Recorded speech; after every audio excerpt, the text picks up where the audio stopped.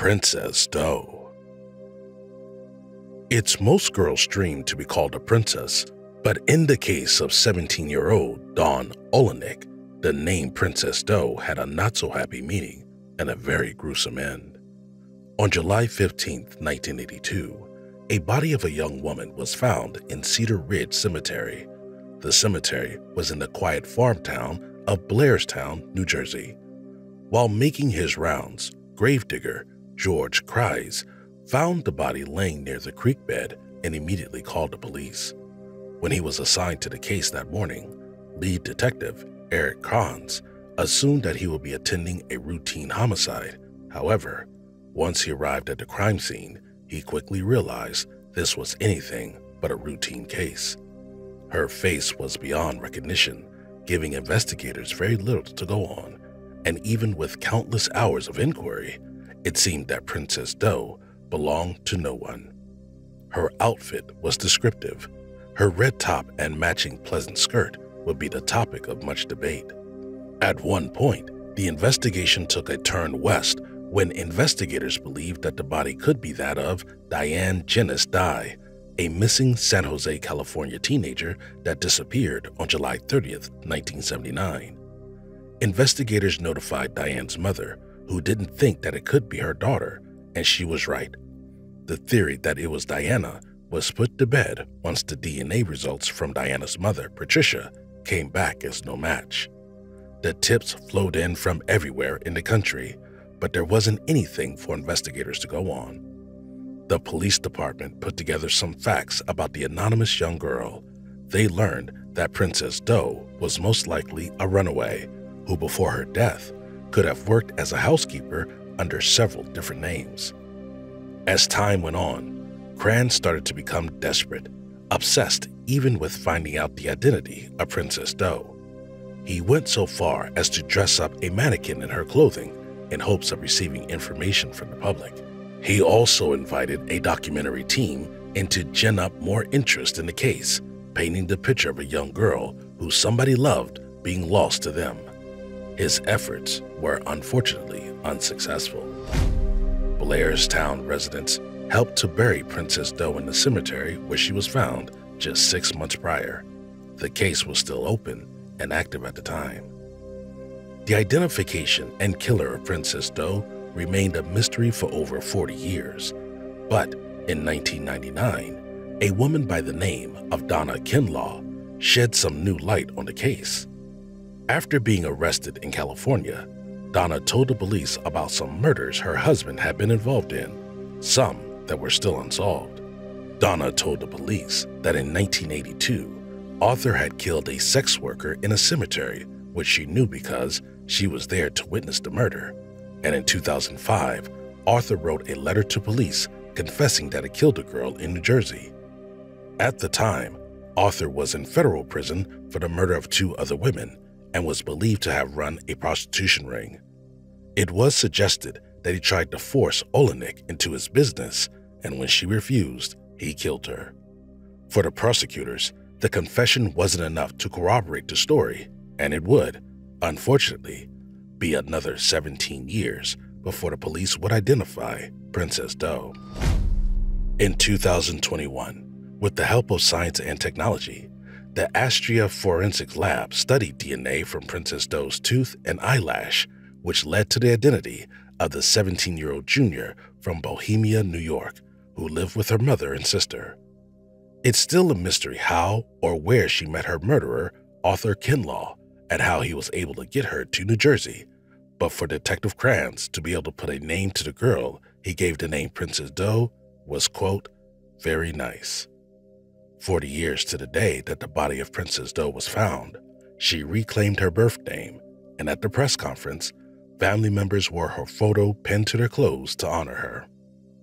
A year after the body of Princess Doe was found, she became the first person to be entered into the FBI's missing persons database, and before she was identified, the case remained one of the country's most interesting and perplexing murder mysteries. The Christmas Tree Lady. December 18, 1996, just after 9 a.m., The body of an unidentified woman was found at Pleasant Valley Memorial Cemetery in Annandale, Virginia.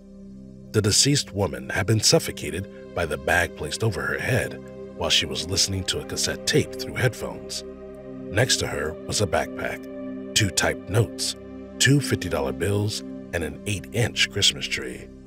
One of the notes gave instructions and an admission of her suicide. It read, "Deceased by own hand. Prefer no autopsy. Please order cremation with funds provided. Thank you, Jan Doe." One $50 bill was for the coroner and the other was for the cemetery. Even though alcohol and Valium were found in her system, it was determined that she had taken her own life. The authorities still had no idea who the woman, dubbed the Christmas Tree Lady, was.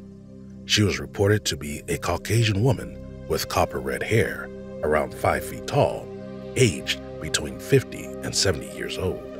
This information didn't give investigators much to go on because no one had reported anyone who resembled her missing.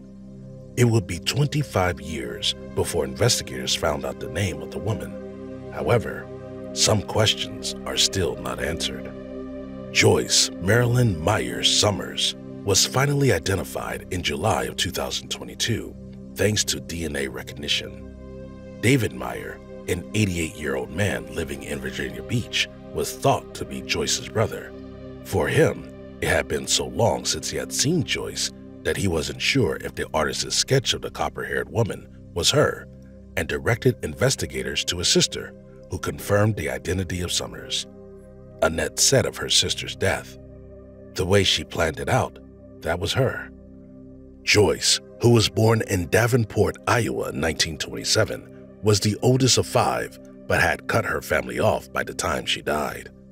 In the early 1990s, the family hired a private investigator to locate her, but they were unsuccessful, and when her brother traveled to Tucson to locate her, he found her trailer abandoned. Inside the fridge, he found a book called The Target Child she had. The book was about her abusive childhood, which her sister denied. Summers was never reported missing. Kristen Smart.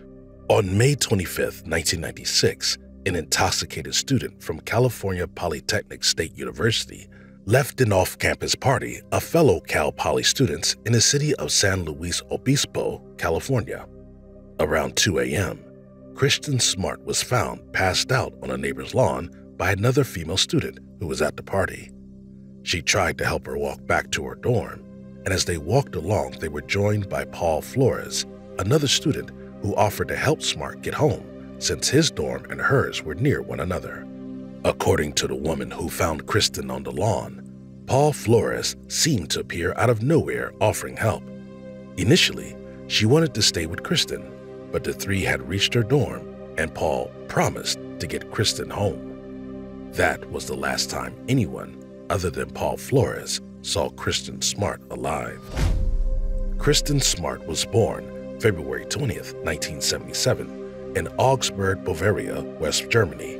Her parents were teachers for children of American military personnel. She was the oldest of 3. The family moved to Stockton, California, where she attended and graduated from Stockton's Lincoln High School in 1995. In 1996, Smart, like many other students at Cal Poly, was finishing up her freshman year. The ambitious teen had traveled the world before she even started college. Family members said of Kristen that she was a seize-the-day type of person who loved adventure. College for Kristen was hard. She missed being with her family and tried to fit in with other students on campus. Kristen wanted to drop out of school, but at the urging of her parents, she remained at Cal Poly. On the weekend of May 24th, the campus was almost deserted, but Kristen had stayed back at school instead of going home, possibly because her mother was spending the weekend at swim meet with her younger siblings. She wasn't alone, however. Her friend and next-room neighbor, Margarita Campos, was also there. The two had gotten close, even though they were very different. Margarita was shy and introverted. On the night of Friday, May 24th, 1996, Kristen and Margarita Campos was invited to a party by some girls they knew on the campus. At Kristen's insistence, the two went, even though Margarita wasn't interested in going. Once they arrived, the party seemed more like a hangout between roommates and wasn't very fun. The girls decided to leave and look for something else to do. They headed to an off-campus area where fraternities were known to be housed, and that's when Margarita decided she had had enough and wanted to go home. Kristen wasn't ready to leave and stayed in the parking lot of an apartment complex as Margarita headed back to the dorm. That would be the last time Margarita ever saw Kristen. The next morning, Margarita said she waited for Kristen to knock on her door and tell her about the fun night she had, but that knock never happened. In Kristen's room, nothing had been moved. Everything was still in the exact same place that Kristen had left it. Her keys, money, and purse were right where they had been. Margarita knew something was wrong. It would be 2 days later that she alerted campus police that Kristen was missing and she hadn't been seen in days, which was unlike her. However, it was Memorial Day weekend, so campus officers assumed that she may have gone home or was off having fun. Margarita insisted that something was not right. How could she have gone anywhere without her ID? Kristen had a weekly call with her parents every Sunday. The Memorial Weekend Sunday came and went without Kristen checking in, and the following Monday, Kristen's mother, Denise, was finally notified that Kristen was missing. It would take another 2 days for the campus police to start looking for her. That Friday night, Kristen apparently ended up at a frat party, and according to witnesses, she became extremely intoxicated. However, Margarita said that when she left Kristen, she was completely sober. It is believed by some that Kristen may have been drugged. Others believe she drank too much in a small amount of time, which led to her inebriation. Campus police questioned the young woman who found her passed out on the lawn that morning, and also Paul Flores. Paul told the police that he had walked her as far as his dorm and that she headed to hers alone. That was the last time he saw her. And if that account were true, that was the last time she was seen alive. Authorities didn't interview Paul until 6 days after Kristen's disappearance, and after doing so, a team brought in cadaver dogs to search the grounds and Paul's room. All of the dogs reacted to a familiar smell of human decay in Paul's room.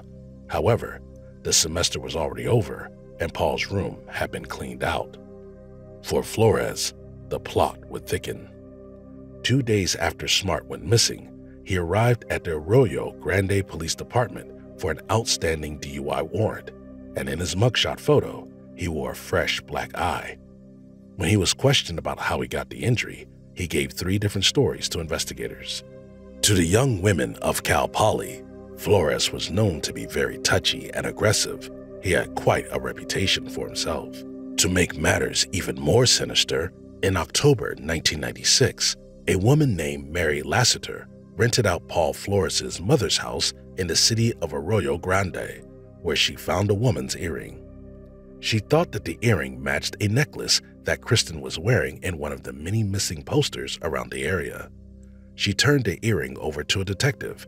However, it was lost before it could be placed into evidence. During the years after Kristen's disappearance, Flores and his family has always maintained his innocence. The search for Kristen continued. The police searched the canyons of San Luis Obispo County for weeks. Even her father helped in the search, looking anywhere he could, even dumpsters.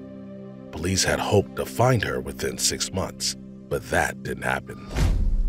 In the days following Kristen's disappearance, the family not only endured the agony of not knowing what happened to her, but an onslaught of victim shaming. The campus police filed an incident report that stated in part, "Smart does not have any close friends at Cal Poly.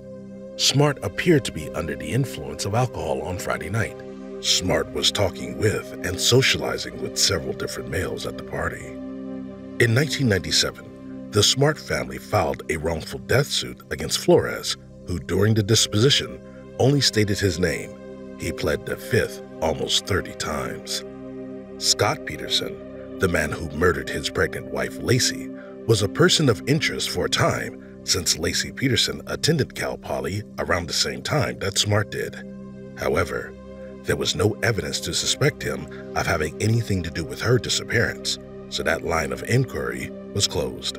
Over the last 2 decades, investigators have searched the home and backyard of Susan Flores, Paul's mother, at least 3 times, finding no evidence that Kristen was ever there.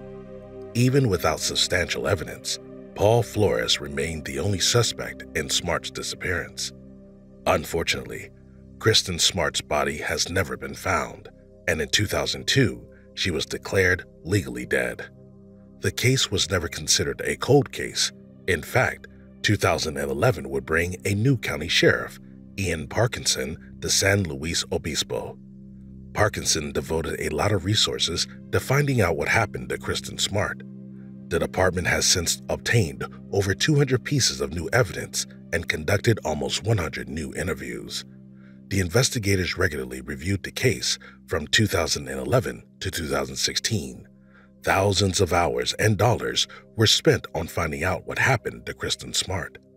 The FBI even had her filed as a high-priority missing person with a reward of $75,000 for any information in her case.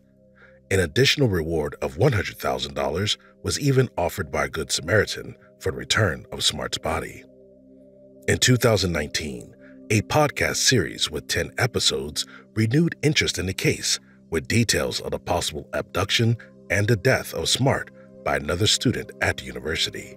The podcast had over 12 million downloads and led to a new billboard being put up in Arroyo Grande in January 2020. This new billboard replaced the old one that had been up since 1997. On April 22, 2020, a search warrant was served at the home of Paul Flores. Investigators found roofies and recorded inappropriate videos of Flores with women. A break in the case came in March 2021 with the search of Ruben Flores' home. DNA evidence was found in the yard, under a deck of the house, and in April 2021, Paul and his father Ruben Flores were arrested. Paul Flores was charged with the attempted sexual assault and murder of Kristen Smart, and his father was charged with accessory after the fact. Over 1,500 jury summonses were sent out regarding the case, and on June 13th, jury selection began in the trial of Paul Flores. Opening arguments followed in July of 2022. During the trial, 44-year-old Jennifer Hudson told the jury that in 1996, she was hanging out with friends in a backyard when Paul confessed to the murder. In a later interview with the newspaper outlet, she recalled that the group was watching friends skateboard and listening to music when a public service announcement came on asking for any information on the whereabouts of Kristen Smart.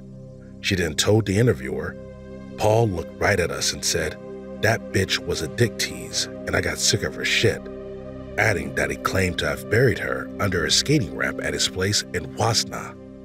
Jennifer said she was terrified because his eyes were just empty. He had dead eyes. She stayed quiet for 20 years, fearing that if she came forward, she'd be next." During the trial, Deputy District Attorney Chris Pervell told the jury that Paul and his father Ruben Flores knew where Kristen's body was for the last 20 years, under their deck, and that they treated her burial with less reverence than a family pet. Paul Flores' attorney refuted the claims, telling the jury that the prosecution had only given a bunch of conspiracy theories not backed up by facts. Statements from 2 women who accused Paul Flores of assaulting them decades after Smart vanished supported the prosecution's theory of Flores trying to sexually assault Smart, then killing her and hiding the body. According to the 2 women who were unnamed at the trial, Flores sexually assaulted them in Los Angeles between 2008 and 2011. In a separate trial, Ruben Flores, the father of Paul Flores, was charged with accessory to murder after the fact. Because there was no proof that he knew what his son had done, he was found not guilty of helping his son conceal the murder of Kristen Smart. He was acquitted of all charges. Family and friends remember her smile and that she wanted to travel the world and become an architect. They remember she was fiercely independent and a great person. The trial of Paul Flores began 26 years after the disappearance of Kristen Smart and lasted 3 months, resulting in a unanimous guilty verdict by the jury. On October 18, 2022, Paul Flores, the man who was long suspected in connection with her disappearance, was sentenced to 25 years to life. As a result of Kristen's unfortunate disappearance and subsequent murder, the Kristen Smart Campus Security Act was passed 61-0 by the California State Legislature. The legislation was signed into effect by then-Governor Pete Wilson on August 19, 1998, and the law took effect on January 1, 1999. This law requires all public colleges to work with local police departments about reporting cases involving violence against students and information on missing persons. Baby Holly. January 12, 1981, search dogs in Houston, Texas found 2 deceased individuals in a wooded area around the city. Tina Gail Lynn Klaus and Harold Dean Klaus Jr. would later be identified as the couple. At the time, the identity of the individuals could not be determined, but law enforcement was sure they were dealing with a homicide. Little did investigators know just how deep the story would go and how long it would take them to find out who the 2 unfortunate souls were. Harold, who went by Dean, was 22, and his wife Tina was 18. Between December 1980 and January 1981, the families of the deceased individuals received a call from someone who identified herself as Sister Susan. The call came from Los Angeles, and the woman said she wanted to return the family's car. She told the family that the couple had joined their religious group and no longer needed their worldly possessions. To top it off, she informed the families that the couple would no longer be in contact with them. The last time either family had heard from either one of them was in October of 1980. At the time of the disappearance of Tina and Harold Klaus, the couple had a 1-year-old baby girl named Holly. She was not found alongside her parents. For decades, the family of Holly Klaus wondered, "Where is baby Holly?"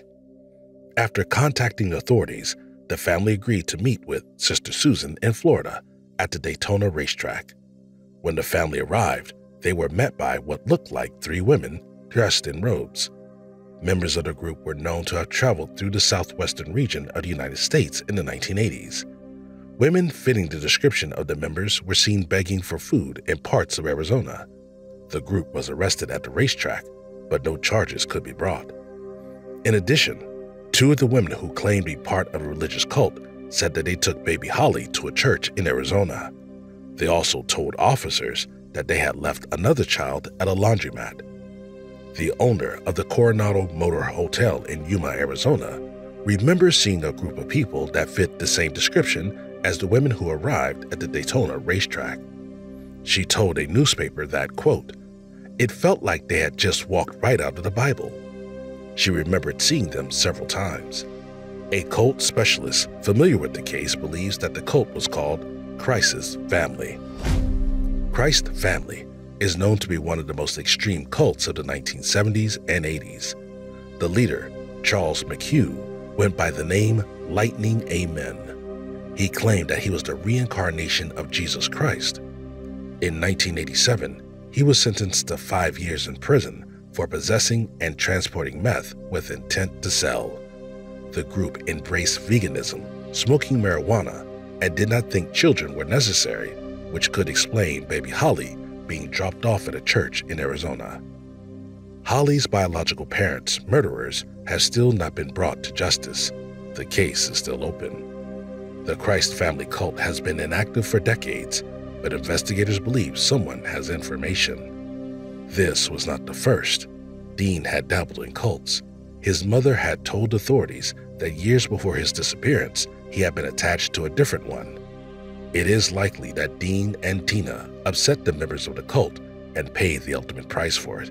However, the investigation goes on. Holly Klaus was spared from the gruesome fate her parents suffered. She was adopted by a loving family and lived out her life not knowing the origin of her birth. It wasn't until 2021 that, with the help of DNA tests, that the Klauses were identified by online sleuths using up-to-date genealogical records, and this year, because of modern DNA technology and ancestry records, baby Holly Marie Klaus, now a 42-year-old woman, has been located. It is believed that the mysterious religious cult could be responsible for the deaths of Tina Gail Lynn Klaus and Harold Dean Klaus Jr. The couple had only been in Texas a short time when the murder occurred. Holly's biological family has been in touch with her, and she now lives in Oklahoma with her 5 children. Brenda Venables. In July 2019, the body of Brenda Venables was found in the septic tank of the farmhouse where she and her husband David, a pig farmer, lived in Bestman's Kempsey. She had been missing for 37 years. On May 4th, 1982, David Venables went to Worcester Police Station to report his wife missing. The police searched the farmhouse, the outbuildings, the river, and Venables' cars. Helicopters were even used to search for her. Police did not, however, check the drainage area or the septic tank. The case was treated as a missing person case, and investigators kept tab over the years on any potential movement happening or not happening in Brenda's bank accounts. Nothing did. Brenda met David when she was 23 years old. They had things in common and connected with each other. The two married in June 1960. According to David, Brenda was good company. After her disappearance, police even searched the neighbors' properties, but still came up with nothing. A friend of the couple would later recount that David did not seem overly concerned and didn't appear to be actively searching for his wife. At the time of Brenda Venables' disappearance, she was suffering from the flu and an ankle injury. Brenda was also the main caretaker for her elderly parents. Her disappearance made things very difficult for them, and on top of being desperately concerned for their daughter, they were heartbroken. By all accounts, 48-year-old Brenda was a devoted wife who was well liked in the farm community and described as kind and caring by her family. Unfortunately for her, David was a philanderer who was known to have affairs, which caused Mrs. Venables to suffer from depression. Reportedly, she told a psychiatrist that she and David were not sharing a bed and hadn't had sex since 1969. A few months prior to her disappearance, she began to have suicidal thoughts. However, when David was interviewed by the police, he said that their marriage was normal and that they did still sleep together. In fact, the couple had shared a bed the night she went missing. He told investigators that he woke up to find her gone. He also told police that he had been in a 14-year relationship with another woman, but claimed it was not an affair. In 2014, David Venables sold the farmhouse to his nephew and moved into a smaller home close to the property. And in 2019, during some routine maintenance, human remains were found in the septic tank. At first, workmen thought the bones were that of an animal. The small bones were creating a blockage in the septic tank. Not realizing they were human, one of the workers threw the bones into nearby hedges. At a later date, another workman was called in to clear out another blockage, and this time he found a large clump of hair, which he didn't think was that all unusual, except the amount was excessive. He also found what he thought was a bag with bones inside. Andrew Venables, the nephew of David and the new owner of the farmhouse, thought that they might be dog bones. However, shortly after finding the bag, the workman found the human skull. In a panic, he left and shortly after called the police. Initially, the bones found were thought to be those of real estate agent Lucy Lamplugh, who disappeared in 1986. However, the remains were later confirmed to be Brenda's. A skull, bone fragments, and hair are all that remained of Brenda Venables. Some clothing was also discovered. In the tank, half a pair of knickers, a pair of tights, remains of shoes, a sweater, and a bra were also found. It would be another year before the bones were identified as Brenda Venables. Once the identification was confirmed, David was immediately implicated in the murder and arrested. He was accused of killing his wife between May 2nd and 5th 1982. Neighbors of David Venables said since the man moved into his new home in 2014, he kept to himself and always kept his blinds closed. They would say hello to him out of obligation, but nothing more. After the body was found, David told police that he was devastated when he couldn't find his wife and that she had never done anything like that before. He added when he discovered she was gone, he looked for her in the woods near the house, but couldn't see anybody. He even visited a friend's house to see if she was there. When he went downstairs that morning, both the front door and the porch door were open. When asked about his 14-year relationship with a woman named Lorraine, he said that the situation was overplayed and he was never going to leave his wife. David described his mistress as volatile, but at other times she was perfectly okay. He added that he had never met anyone who was quite so changeable. The jury was told that David wanted his wife out of the picture so he could continue his affair. The woman with who David had the decade-long affair died in 2017, but her 1984 statement was heard in court. She said he called her the day after his wife disappeared and that he seemed quite composed and suddenly told me his wife had disappeared the night before and he was phoning to let me know before I read it in the paper. She also said that he called a few weeks later but didn't mention it. She told the police she couldn't understand how he was so calm about the whole episode. During the trial, Mr. Venables was looked on by members of the courtroom and press as being calm and emotionless, even telling the jury, "I'm not a person to show emotion." When questioned further about the affair, Mr. Venables said he regretted it. But contrary to that statement, the jury also heard that just days after the disappearance of his wife, he visited his mistress to have sex. Witnesses recounted that for Mr. Venable, life seemed to go on after his wife disappeared. When asked about this in court, he said, "I had got a job to do. We just had to get on with what we were doing." He also told the court that during that initial search for his wife, searching the septic tank never entered his mind, so he didn't bring it up to the police. He also claimed to remember an officer searching the area and the septic tank, stating that the policeman told him that he searched the tank and was quite satisfied there was nothing in there. However, one of the initial search team members, a retired West Mercia police constable, told the court that the septic tank was overlooked during the initial search because it looked like a pad of concrete. He stated that he never took part in searching the septic tank and walked past it to get to the river area to search, and that nobody mentioned searching the tank. Over the years, Brenda's family waited and prayed for her return, but it would be decades before they found out the truth. In July 2019, when David Venables was arrested for the murder of his wife, he was well into his 80s. Mr. Venables claimed Gloucestershire serial killer Fred West may have been responsible for the death of his wife. There was no evidence to suggest any truth to his claim. When David was arrested in 2019, an officer found a book about Fred and Rose West in his home. Investigators also found a document in his car that read, "This is a true and honest statement of fact with regard to the disappearance of my wife, Brenda Margaret, in May 1982, indicating to authorities he knew that he would be arrested." During his trial, David Venables' lawyers told the jury that the farmer had arranged for someone to empty the septic tank before selling his home in 2014. The lawyers for David Venables also claimed Mrs. Venables left her home and either killed herself or met with someone who wished her harm. Even though Mr. Venables told the jury he woke up in the morning and his wife was gone, the jury didn't buy it.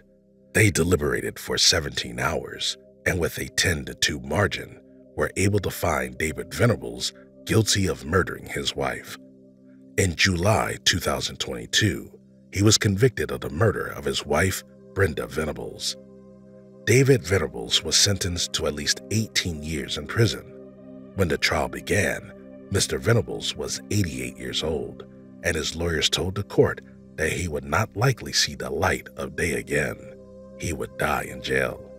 After the conviction of David Venables, The prosecution team said only 2 people had emptied the septic tank, one being David Venables himself, and very few people know it even existed. They also stated that if anybody else was responsible for Brenda Venables' death, they could not have known about the septic tank because it was in a secluded area. Brenda Venables' cause of death remains unknown due to the amount of extensive decomposition to the body. It took 40 years, but justice has finally been served. Mrs. Venables' name was added to her parents' gravestone, and the year of her death was noted as 1982. On the 9th of January 1982, 33-year-old Lynette Dawson mysteriously vanished from her home in Bayview, an upper-class suburb situated on Sydney's northern beaches. A young and gentle mother devoted to her daughters, she disappeared without a trace, leaving behind not only her children, but also her husband, Chris, who was a former professional rugby player. Lynette's mother called her on the 8th of January 1982, the last time they ever communicated. The following day, Lynette was supposed to meet her family at Northbridge Baths, but she never arrived. It wasn't until the 18th of February 1982, almost a month and a half after Lynette vanished, that Chris finally reported his wife missing. A few eyebrows were definitely raised following Chris's apparent indifference or concern for his wife's well-being. He was questioned by the police, later revealing that tensions between the couple due to financial reasons may have prompted Lynette's unexplained departure. He also gave merit to the idea she may have simply run off to join a commune. With no objective evidence against Chris, however, no arrest would be made, and the search for Lynette continued. Chris Dawson's life story wasn't exactly like everyone else's, to say the least. After his rugby career ended, he found employment at Cromer High School, where he served as a physical education teacher. Almost immediately, reports about Chris's inappropriate behavior around pupils began to circulate, particularly with a student named Joanne Curtis. He later invited Joanne Curtis to move into his family home to work as a babysitter. A year after his wife's disappearance, Chris finalized divorce proceedings against Lynette before remarrying almost immediately, taking now 18-year-old Joanne as his second wife. They later moved from Sydney to Queensland, where they had another daughter, Kristen. The New South Wales police conducted investigations regarding Lynn's case, but were unable to come to a conclusion. As a result, the New South Wales state coroner held 2 coronal inquiries, the first of which was in February of 2001, almost 20 years after Lynn's disappearance. It was at this very inquiry where it was ruled by the deputy state coroner that Lynette couldn't have left her family or her daughters of her own volition, expressing a strong belief that she may have been murdered, quite possibly by someone she was well acquainted with personally. The coroner suggested filing charges, but the New South Wales Director of Public Prosecutions at the time, Nicholas Cowdery, said there wasn't enough proof for conviction. The second inquiry, conducted in February 2003, likewise advocated that Chris be prosecuted for Lynette's death. Despite this, Cowdery once again opted not to move forward with prosecuting Dawson due to a lack of evidence.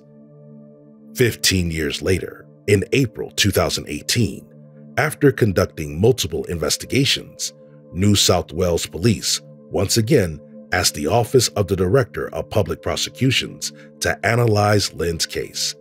As a result, Chris was apprehended in Queensland almost 8 months later in December and accused of being involved in his first wife's alleged death. After qualifying for bail, he entered into a non-guilty plea for Lynn's murder in June 2019. Chris stood trial for his wife's murder in February 2020. He also faced charges due to his sexual involvement with Joanne while he was still a teacher at Cromer High School. Chris requested his case be moved to a later timeline, on the basis that members of the jury could have prejudged his guilt. The claim was due to the widespread publicity of his case following its portrayal in the hit crime podcast series The Teacher's Pet, which was hosted by journalist Hedley Thomas. The series featured a large amount of alleged damning evidence, most of which was overlooked or simply not found by previous police investigations. During the podcast, Thomas questioned the authenticity of Chris's story behind Lynn's disappearance. Thomas observed how weird it was for someone intending to never see their family again to leave behind an almost complete wardrobe, not even packing any suitcases or bothering to bring their contact lenses.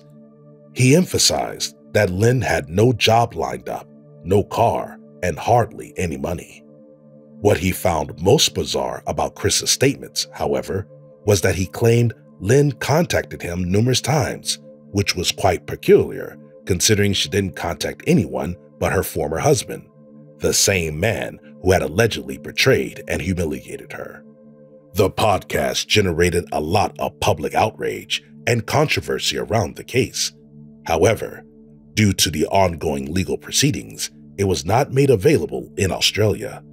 As a result, Chris's trial was rescheduled to allow hyper-inflated publicity to die down. Chris was not content with this decision.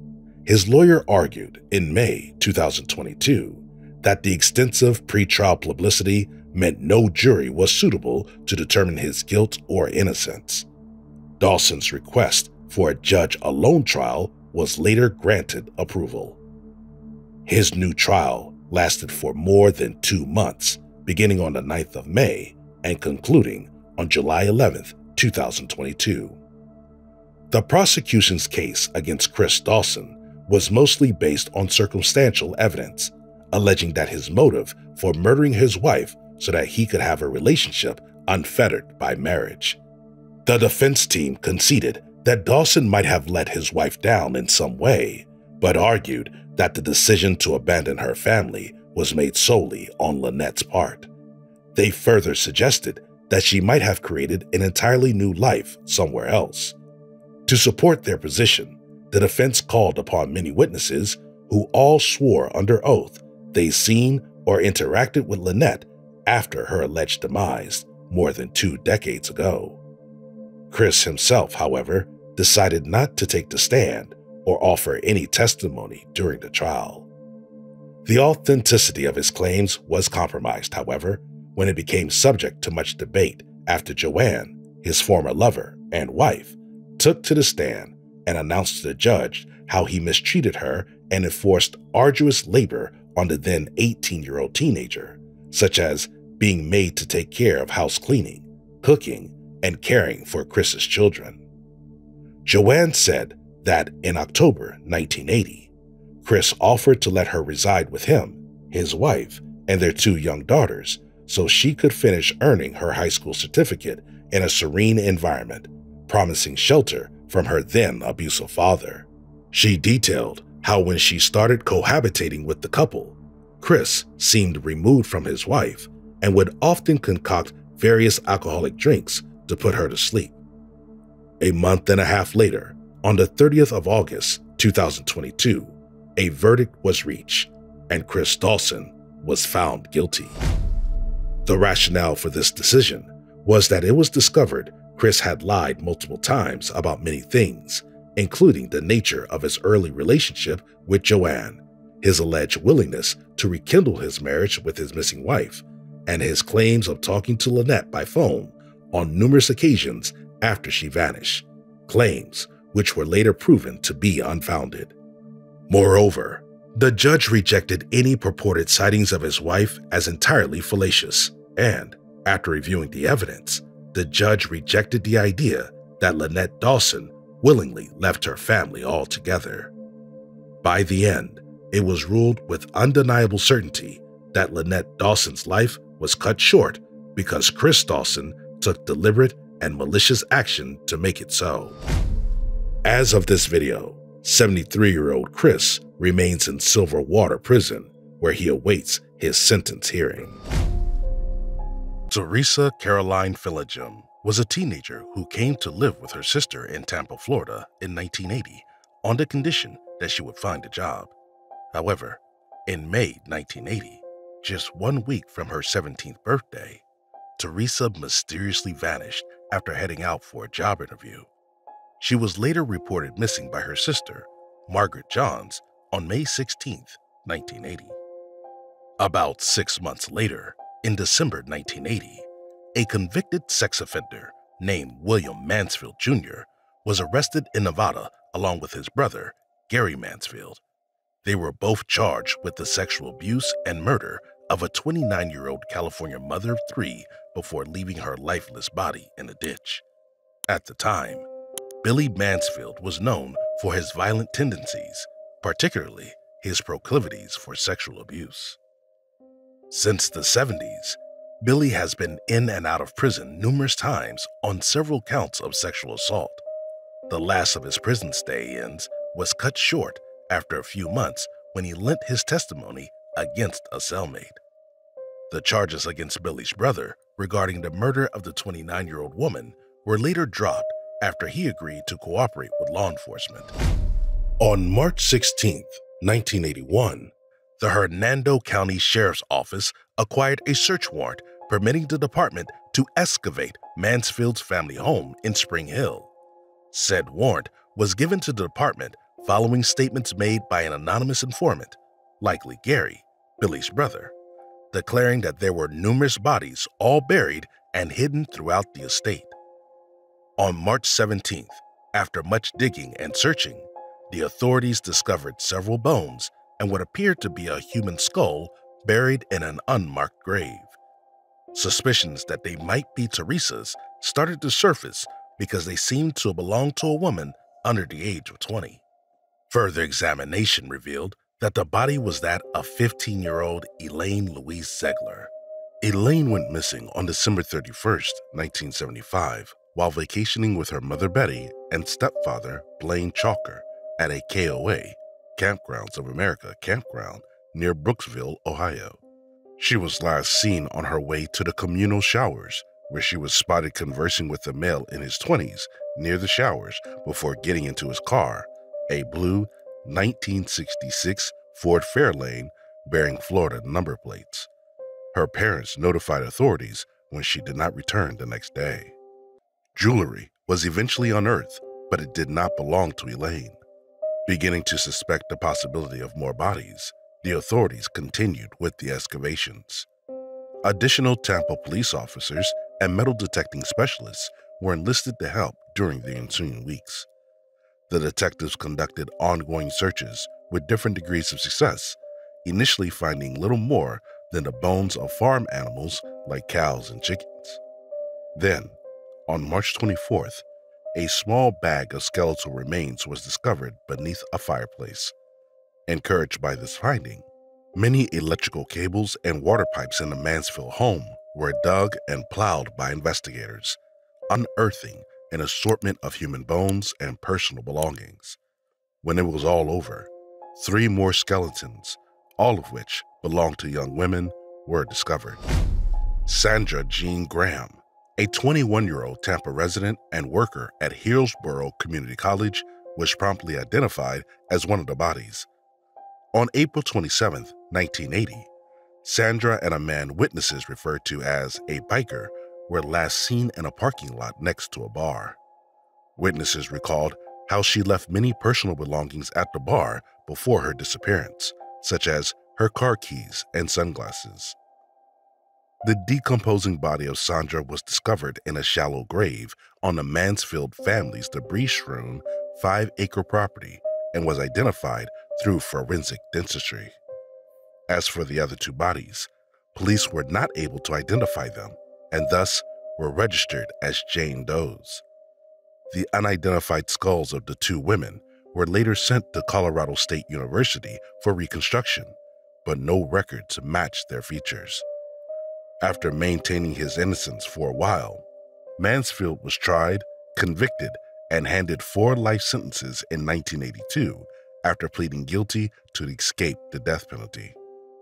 It was reported that he couldn't cooperate with law enforcement or provide any sort of information that may lead investigators to the identity of his other two victims, as he didn't seem to recall who they were and had disposed of most of their belongings. He is currently serving time in a California prison. With nowhere else to look and no other potential leads, Theresa's case went cold. In 2021, more than 40 years after Theresa's mysterious vanishing, significant developments in DNA testing and facial reconstruction gave cold-case investigators new hope of finally putting Theresa's case to rest once and for all. After her sister, Margaret, received a call from the Hernando County Sheriff's Office, an officer arrived to take a DNA sample and establish a timeline. The goal was to utilize a process known as snapshot DNA phenotyping, which creates a visual representation of what a person looks like rather than simply searching for a genetic match. Individual predictions were eventually made for the victim's ancestry, eye color, hair color, skin color, freckling, and face shape, which all lined up with Margaret's sample. 6 weeks after her initial contact with law enforcement, Margaret got the call. The results came back positive. One of the two Jane Does found on Mansfield's property was, without question, Theresa. While her sister was glad Theresa's remains were finally uncovered, this revelation was bittersweet, as both their parents died without ever knowing what happened to her. Mansfield's last unknown victim remains unidentified to this day. Janet Yeary. In 2004, 51-year-old Janet Yeary lived in Kokomo, Indiana, and had worked as a lab manager for CMB Optical One for the past 16 years. She loved being outdoors, listening to music, and spending time with her granddaughter. On Wednesday, November 24, 2004, she began preparation for Thanksgiving dinner. That night, her daughter, Carly Martin, who lived across the street from her, spoke to Janet on the phone, and they discussed plans for their early dinner the following day. Dinner time came and went, though Janet never showed up. Carly repeatedly called her mother to see where she was, but got no answer. The following day, when she still hadn't heard from Janet, she walked across the street to check on her. Carly grew even more concerned when she realized that the garage door was left open, and when she entered the home, she discovered that her mother had begun cooking that day but never finished, and the turkey was even still in the oven. She ended up finding her mother dead after being beaten and stabbed. There was no sign of forced entry into the home, so police theorized that, while Janet did not know her killer, she had willingly let them into her home for some reason. According to witnesses, a white vehicle was seen speeding away from the area on the night that Janet was killed. Investigators immediately suspected a man named Danny Case, who was allegedly dropped off in Janet's neighborhood the night before Thanksgiving and went door to door looking for a ride home. At the time of the murder, Case was wanted in another county for a charge of attempted murder. He was arrested for this charge at the Indianapolis International Airport 2 months later, but he committed suicide in the airport holding cell before police could get any information from him. Police looked through some of the items that Case had with him and discovered that there was blood on many of them, but there wasn't enough to get a good DNA sample. While police still believed that Case was the perpetrator, Janet's daughter, Carly, wasn't convinced. However, there wasn't enough evidence to definitively link him, and no new leads came in, so the case went cold for nearly 2 decades. The next break came when a friend of Case told police that he had once confessed the murder to him. Allegedly, Case told him that he had killed a woman who lived on the same street that Janet did. Apparently, Case had knocked on Janet's door to ask about borrowing her phone to call for a ride home. According to this friend, Case had also confessed to killing an elderly man in a nearby county. Once they learned this, police went and spoke to Janet's surviving family. They were told about Case's friend's confession and allowed police to close Janet's case with exceptional clearance since the suspect was deceased. Pamela Graddick. On August 14, 2012, 26-year-old teacher's assistant Pamela Graddick was reported missing by her sister. She was last seen alive on Saturday, August 11, 2012, when surveillance footage caught her walking back to her apartment in the Bronx after a night out with friends. 11 days later, police still didn't have any leads, so Pamela's sister posted a plea on Facebook for any information on Pamela's whereabouts, but nothing new came from this.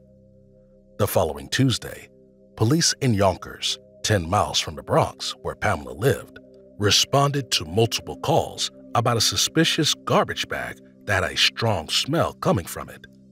According to local residents, the area was a quiet, middle-class neighborhood, and nobody expected what would be uncovered. Inside the garbage bag, police found a human body wearing only a t-shirt and underwear wrapped in a red comforter, and the following day, an autopsy was performed. The body was determined to be that of Pamela Graddick, and a medical examiner revealed that she had been killed by 2 gunshot wounds to the head. Early on in the investigation, police suspected Pamela's girlfriend, Wanda Vegaoia, but they did not have enough evidence to charge her, and they couldn't explain how such a petite woman could move Pamela's body to the wooded area to dump it. The Sunday before Pamela was reported missing, Wanda was allegedly in upstate New York at a family gathering, where she stayed at her mother's house on Sunday night. On Monday morning, Pamela's family began to grow concerned when she didn't show up for work. Police worked on the case for 2 years until they reached a dead end. Though Wanda was cooperative with detectives, they still suspected her. Years later, when they still couldn't come up with any way to definitively link Wanda to the murder, the case was transferred to the Yonkers Police Department's Cold Case Unit. According to detectives in this unit, everyone knew Pamela was a person of interest, and they actively investigated anyone who had been in contact with her. Yonkers Police Department never gave up on Pamela's case, and a $5,000 reward was posted for any information leading to a conviction in the case. But no new advancements came until nearly 10 years after the murder, when Wanda allegedly confessed to police during an interview.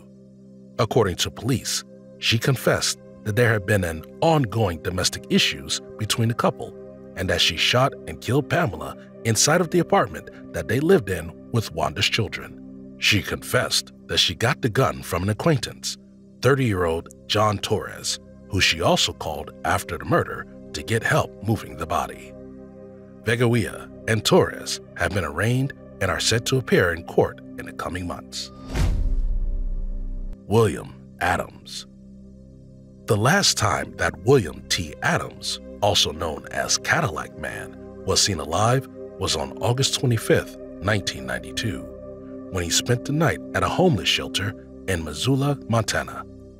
On September 13, 1992, he was found dead in a nearby wooded area in a shallow grave with a broken knife still in his chest. Police believe that his body was dragged to this location since his jacket and sweater had been pulled up over his head. They also found 2 baseball caps and a bloody shirt at the scene.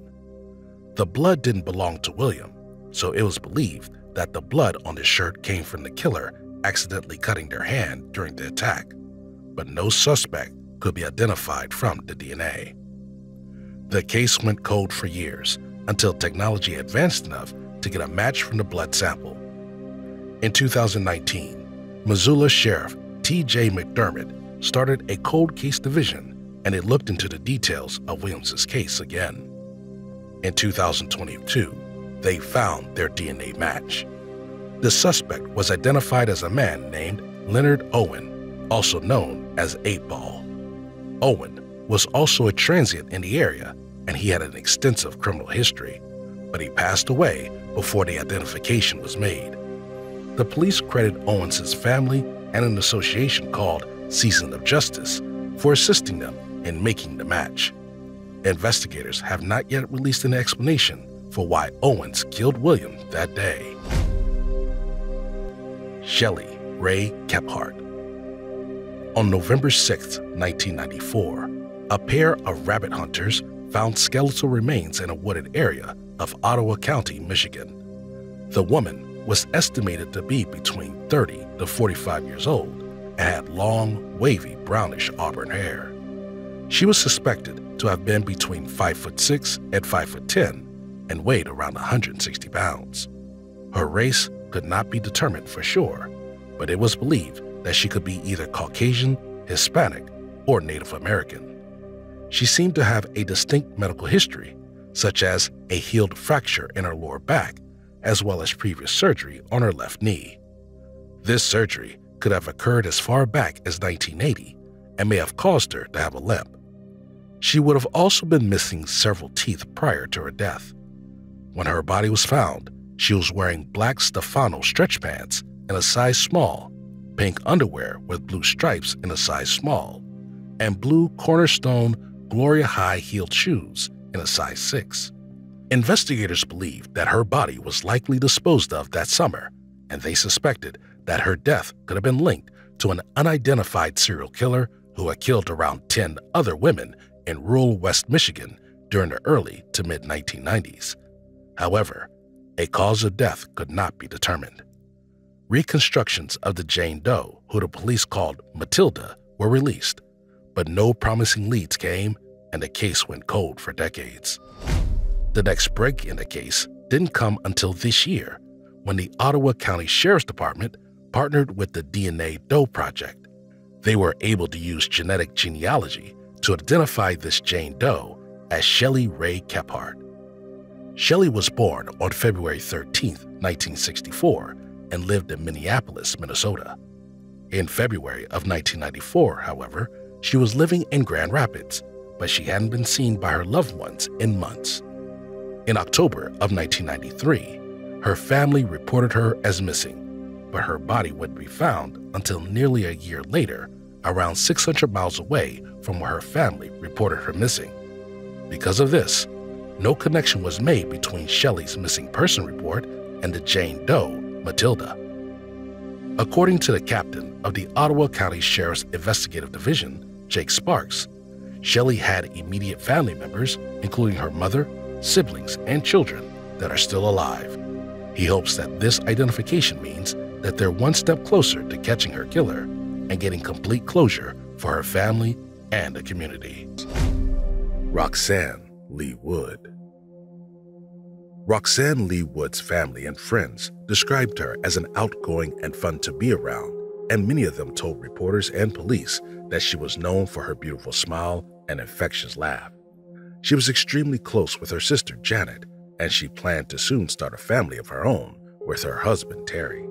But in February of 1987, 30-year-old Roxanne Wood's bright future was cut short when she was found murdered in her own home. The evening of her death, she had gone out with her husband Terry. The two of them first went to H.I.'s Old Town Saloon, then went bowling at White's Bowling Lanes. The two drove separately, and a little after midnight, Roxanne decided to go home early and meet Terry back at the house when he finished up. When Terry arrived back at the house shortly after 1 a.m., he discovered Roxanne's dead body lying in a pool of blood. According to the medical examiner, her throat was slit and she'd been hit over the head with a frying pan. There was no evidence of a struggle or forced entry into the home. The sheath of a knife was located near her body, but the murder weapon, suspected to be a fillet knife based on the autopsy, was never recovered. Because the murder and assault weapon seemingly came from the home, and due to the lack of forced entry, police initially suspected Roxanne's husband Terry to be the killer. His initial interview with police was cut short when his family hired an attorney, and he hasn't shared much with police or reporters since then. Terry remained a prime suspect in the murders for the next 25 years, even though investigators found DNA on Roxanne's body that was not a match to his. In spite of this, since forensic options at the time weren't as advanced and not much could be done with the DNA collected, 35 years passed with no answers as to who killed Roxanne. In August of 2020, investigators took another look at the case. Michigan State Police went through over 3,000 pages of information about Roxanne's case and conducted new interviews with those involved in hopes of getting some new information to go off. Police also teamed up with the Cold Case program at West Michigan University, handling over the details and records of the case and letting the students put a fresh set of eyes on it. And their persistence paid off. In March of 2022, just days before the 35th anniversary of Roxanne's death, police arrested 67-year-old Patrick Wayne Gillum on murder charges. Ultimately, it was the DNA found on Roxanne's body, tested by Gabriela Vargas of Identifiers International Labs and a Michigan State Police Forensic Laboratory, that led to Gillum's identification and eventual arrest. At this point, police are unsure of a motive for Roxanne's murder, and they believe that, though Gillum lived only 4 miles away from Roxanne's house, the two had no connection to each other at the time of the murder. Patrick Gillum, who was living in Indiana at the time of his arrest, was charged with the second-degree murder of Roxanne Wood and originally pleaded no contest to the charge. He later reached an agreement where prosecutors, who took into account input from Roxanne's family and husband. Gillum then pled guilty, accepting a deal that would keep him in prison for at least the next 23 years. He was formally sentenced on April 25th in a courtroom full of Roxanne's surviving family and friends. Michigan State Police also released a photo of Patrick Gillum from the year of the murder, 1987, so the public can get an idea of what he looked like at the time. They're hoping this photo will encourage some members of the public to come forward if they know any information about other unsolved crimes that Gillum may have committed. Roxanne's family and husband Terry can now breathe a sigh of relief and begin their healing process, knowing that her killer is identified and behind bars, and the suspicions that Terry may have been involved in his wife's death can finally be dispelled. I-65 Killer. In 1987, 41-year-old Vicki Heath was recently engaged and had just moved into a home with her fiancé. She had an adult son and daughter, and, in an effort to make some extra money, she began working at a Super 8 motel in Elizabethtown, Kentucky, right off Interstate 65. In the early morning hours of February 21, 1987, Vicki was working the overnight shift at the motel. It had been a normal shift. The motel was about half full, and her manager had last spoken to Vicki around 11 p.m. when he left for the night. But shortly before 7 a.m., a guest called 911, telling the operator that he found the lobby a complete mess in total disarray. When he went downstairs to check out and no one was at the front desk, initially, based on the scene, officers believed that there had been a fight. There were items knocked over, furniture overturned, and a payphone ripped from the wall. But when police went outside to investigate more, it didn't take them long to realize what had actually happened. At around 7:30 a.m., homicide detectives were called to the scene. A body had been found. It was a female, lying on her back, wearing a torn and muddy sweater and plaid skirt. There were a set of muddy footprints that led away from her body to the parking lot, and they ended when a set of tire tracks began. That day, an autopsy was performed. The body was Vicki's, and she had been beaten, sexually assaulted, and shot in the head with a .38 caliber handgun. Luckily, one of the bullets that killed Vicki had gotten lodged in the ground and could be collected as evidence. They also collected her clothes and DNA from the crime scene as evidence, but they were unable to gather much from the photos of the footprints and tire tracks, as the snowfall was so light and had mostly melted when the sun rose. Elizabeth PD was asked about the case just days after. They admitted that they had no suspects, but they did believe it was nothing more than a robbery gone wrong after Vicki put up a fight. They were certain that this crime was just a one-off, but EPD couldn't have been more wrong. Margaret Gill, known to her friends and family as Peggy, was a 24-year-old college student who was working as a night auditor at a local Days Inn in Indiana, just off I-65. She took the job to help pay for school, but in her free time, she was known to be a passionate baker and cross-stitcher, and she was described as soft-spoken, quiet, and shy, preferring the 11 p.m. to 7 a.m. shift since it was a bit less hectic. At 12:30 a.m. on March 3, 1989, Peggy spoke to her manager on the phone, describing the uneventful evening, but she failed to call her manager again at 5 a.m., which was protocol for safety reasons. The manager found this suspicious, saying, "If it had been a different clerk, I wouldn't have thought much of it. But it wasn't like Peggy to miss a call. At exactly 5:51 a.m., the manager called Maryville Police Department to report Peggy missing. A couple of officers arrived at the scene just after 6 a.m., where they were met with some guests attempting to check out, reporting that no one was at the front desk. Peggy's car was still parked in the parking lot, her purse and keys were located behind the desk, and the lobby was pretty intact with no sign of a struggle. Because of this, when other officers began to arrive at the scene, they decided to hold off on containing the area as a crime scene. They did find that money was missing from the cash register, but nothing else was out of the ordinary. Police believed this was a misunderstanding, that they would soon find Peggy nearby, safe and unharmed. But when Maryville PD began investigating the hotel more, they found Peggy's body at the very end of a vacant hallway by a fire exit. She had been sexually assaulted and shot behind her left ear with a .22 pistol, and her uniform was found next to her body, neatly folded. Police lifted fingerprints from the cash drawer and desk, but they didn't match anyone with previous arrest records or any former guests or employees of the hotel. However, police soon learned that just 52 miles southbound of I-65, another night shift worker at a Days Inn was reported missing. About an hour after Peggy's body was discovered, this other woman, 34-year-old Janine Marie Gilbert, was found dead. Janine was a mother of two and recent divorcee who wanted a better life for herself and her children. She had recently enrolled at a local college and worked 2 jobs, bookkeeping during the day and part-time night auditing at the Remington Days Inn. Janine wasn't originally supposed to work the night of March 2nd, 1989, but she swapped shifts with another co-worker so she could attend the final high school game her daughter would be a cheerleader in. That night, Janine was getting some schoolwork done. At around 4:30 a.m., she made a wake-up call to a guest.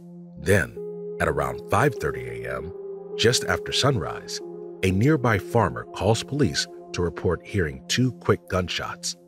Shortly before 6 a.m., multiple guests report to the police that they're attempting to check out of the hotel but are unable to find a clerk. About 30 minutes later, another farmer calls the police. He had found the body of a woman in a frozen ditch 20 miles from the hotel.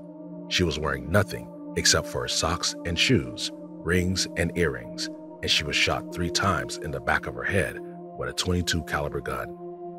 Pretty soon after the bodies were discovered, the Indiana State Crime Lab determined that the same gun was used in the death of Peggy and Janine, but they didn't link Vicky's death until decades later.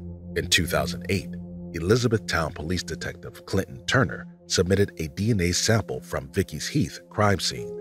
This alerted him that the sample matched DNA found at the 2 other scenes and, when placed on a map, all of the attacks lined Interstate 65, which led to the offender being dubbed the I-65 killer.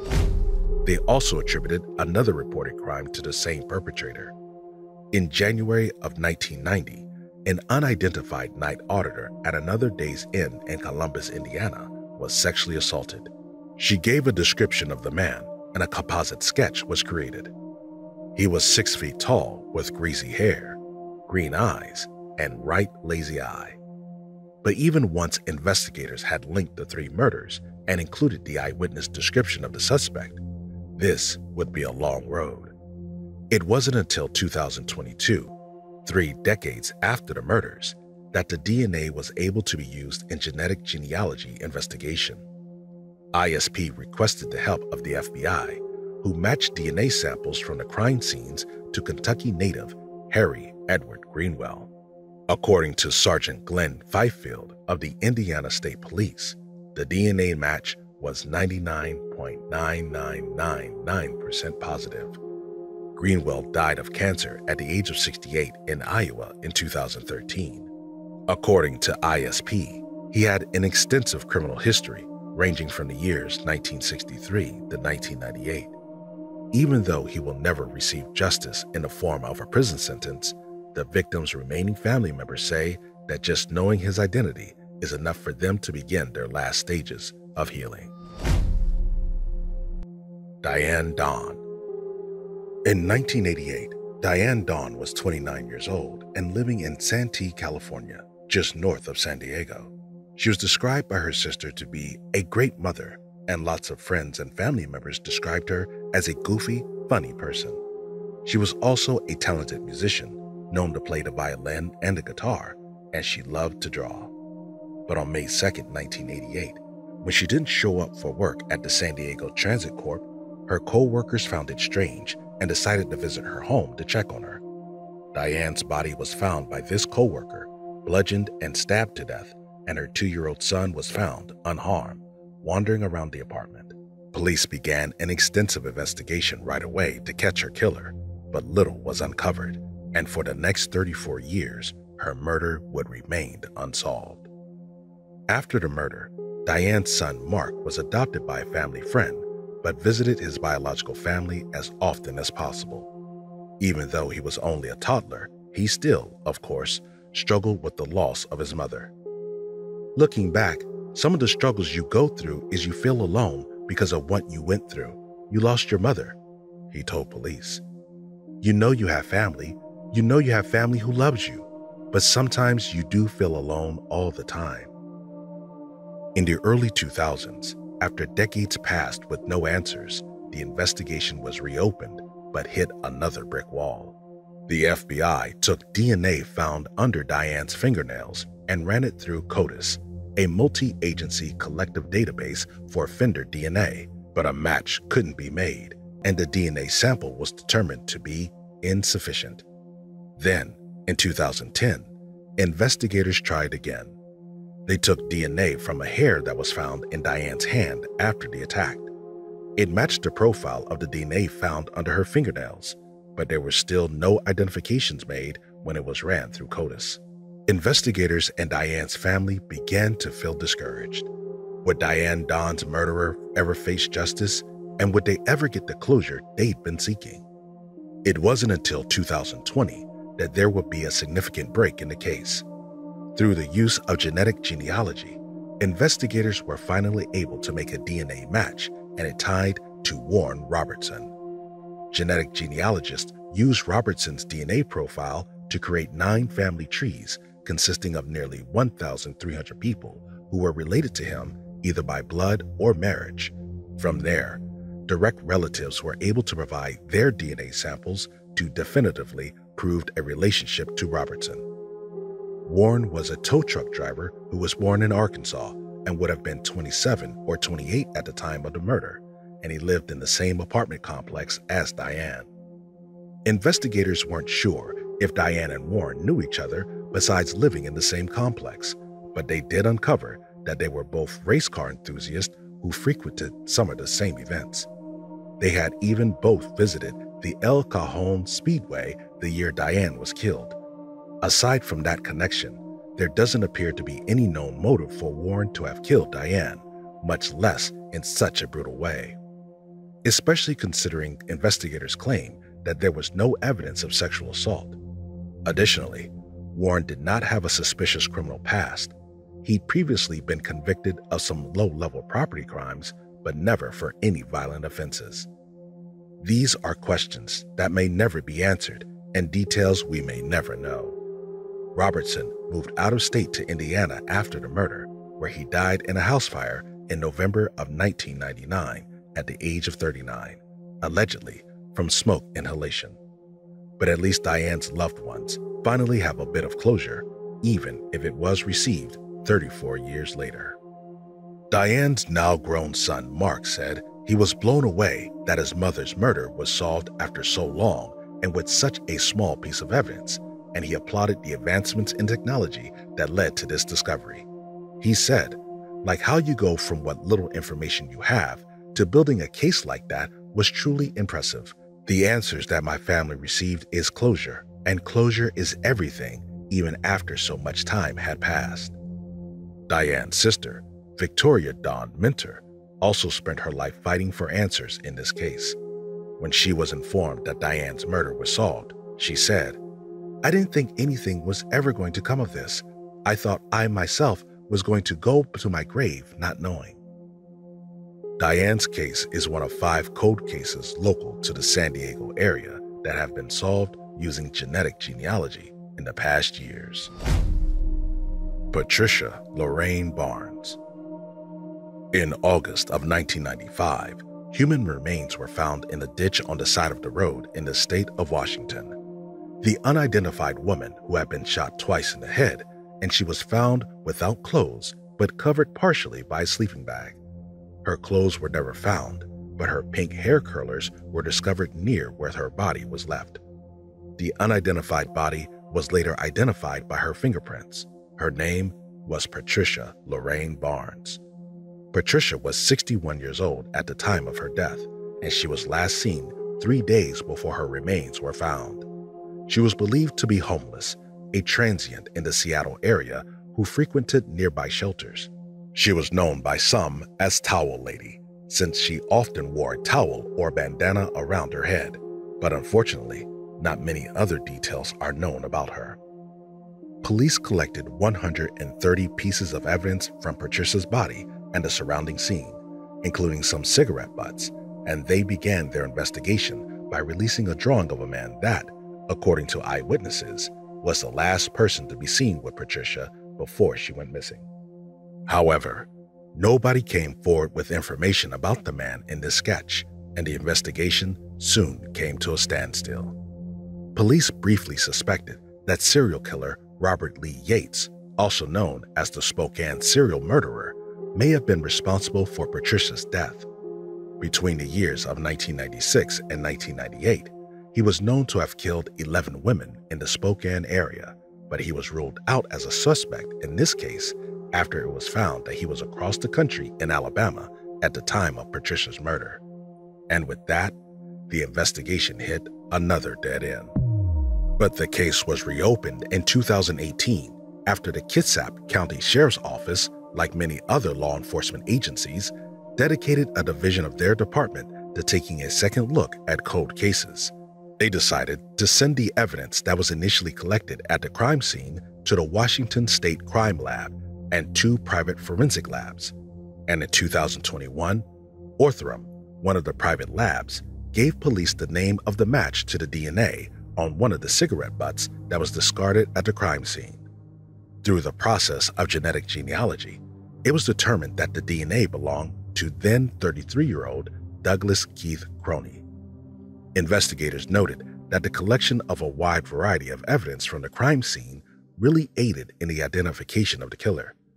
Touch DNA belonging to someone else found on Patricia's body may not have been enough to tie that individual to her murder.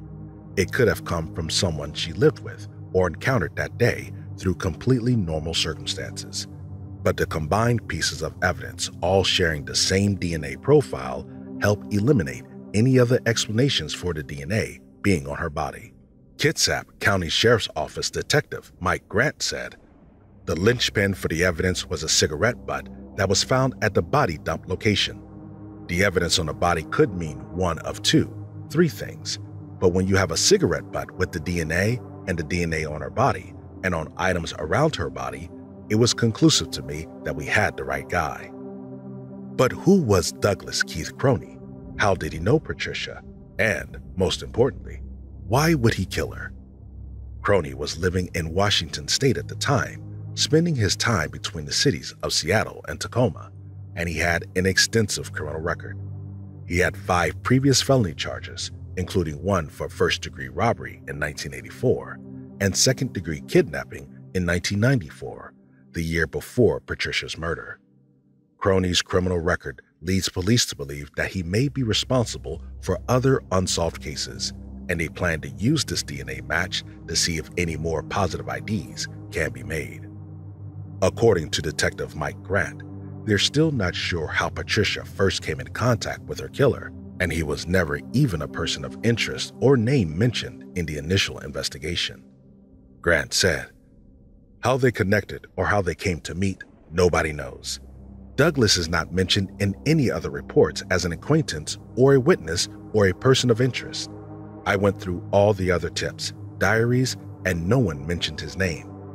I would suspect it was a purely random encounter."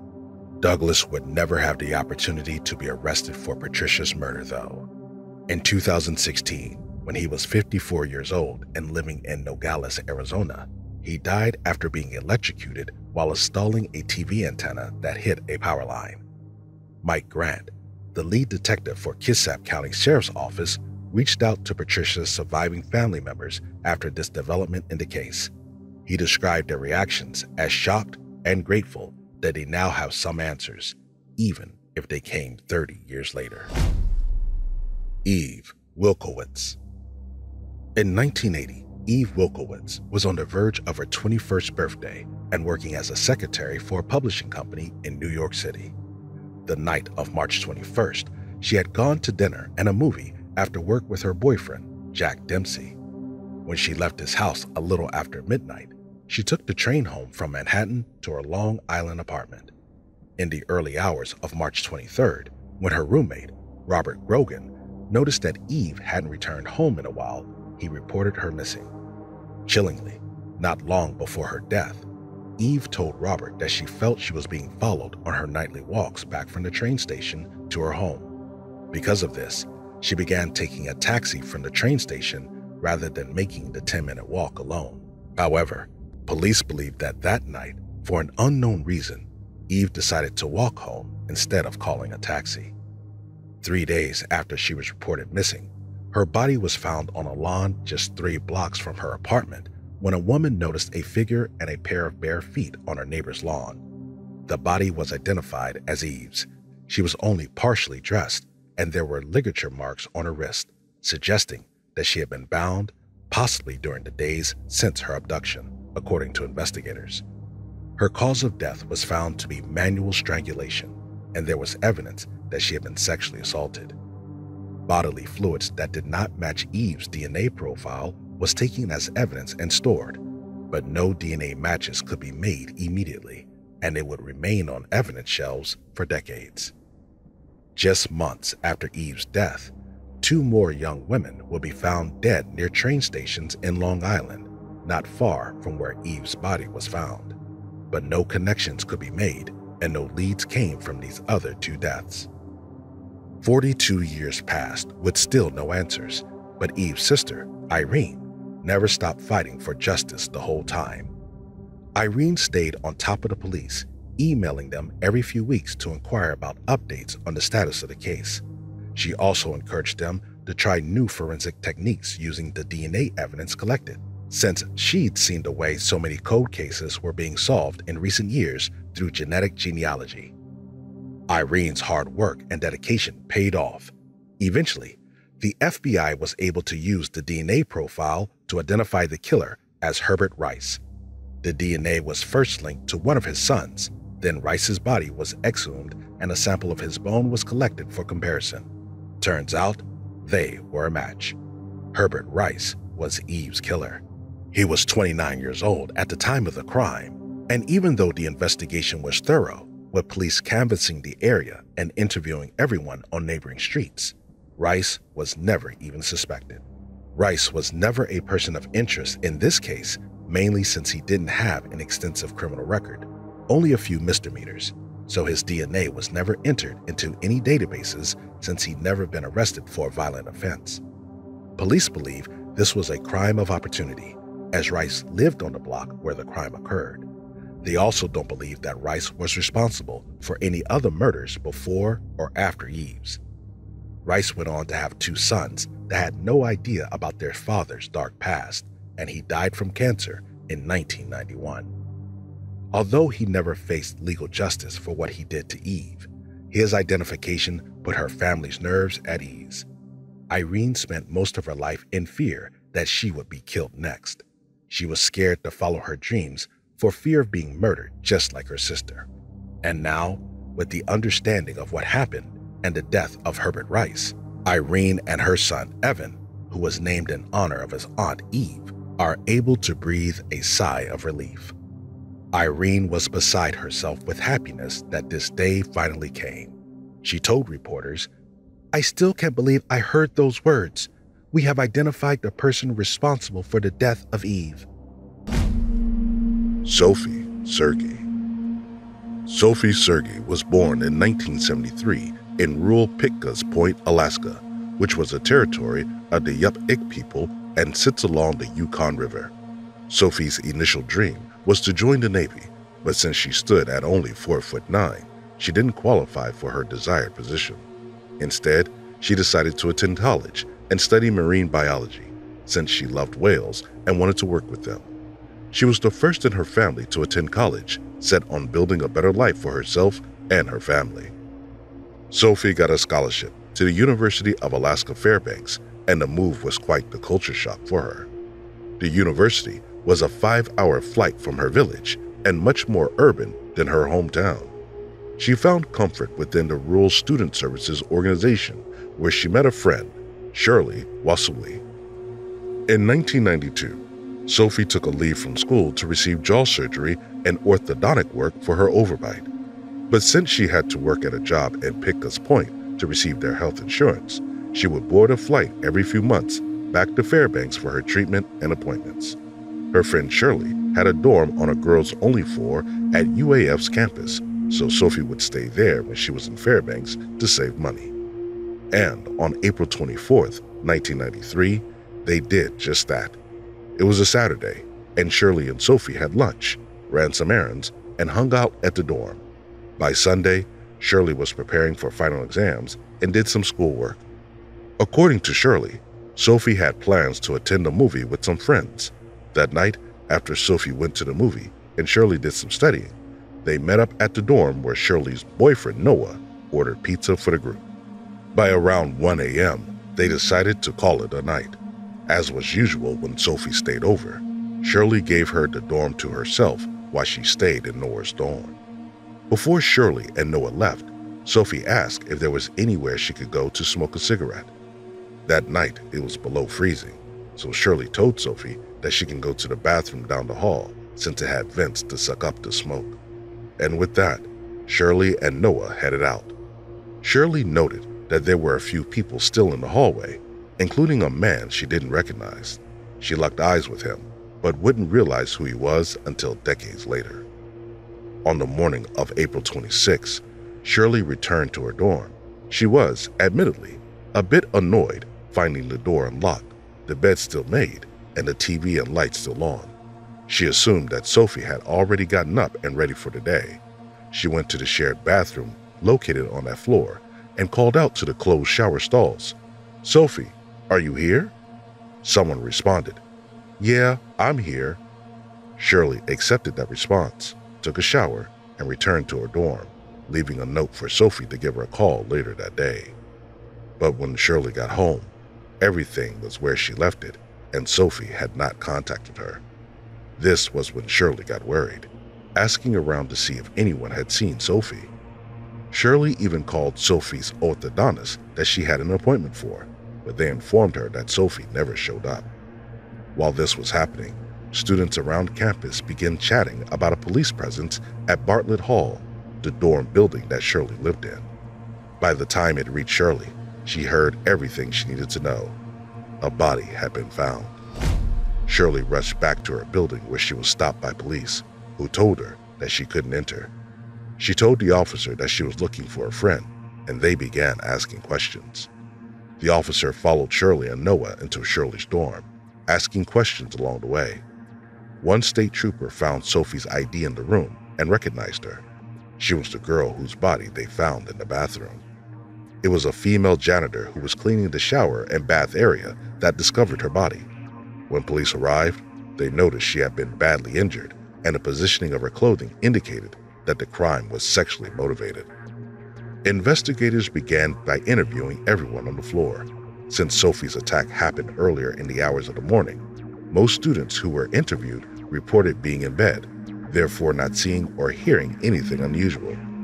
It was surprising that no one had witnessed a man exiting the bathroom on an all-female floor, which would certainly draw attention. But it turns out that wasn't all too unusual to see men in the bathrooms on all-female floors. Men who were partying at dorms on the all-female floors would sometimes use the bathrooms to avoid going up to the male-only floors. UAF had recently had some budget cuts, which led to diminished security measures in dorm halls, and there was no regulation of who was on each floor at any given time. Though investigators did everything they could to find Sophie's killer, years passed without answers until December of 2018. 25 years after the murder, when investigators got a call from a genetic genealogist.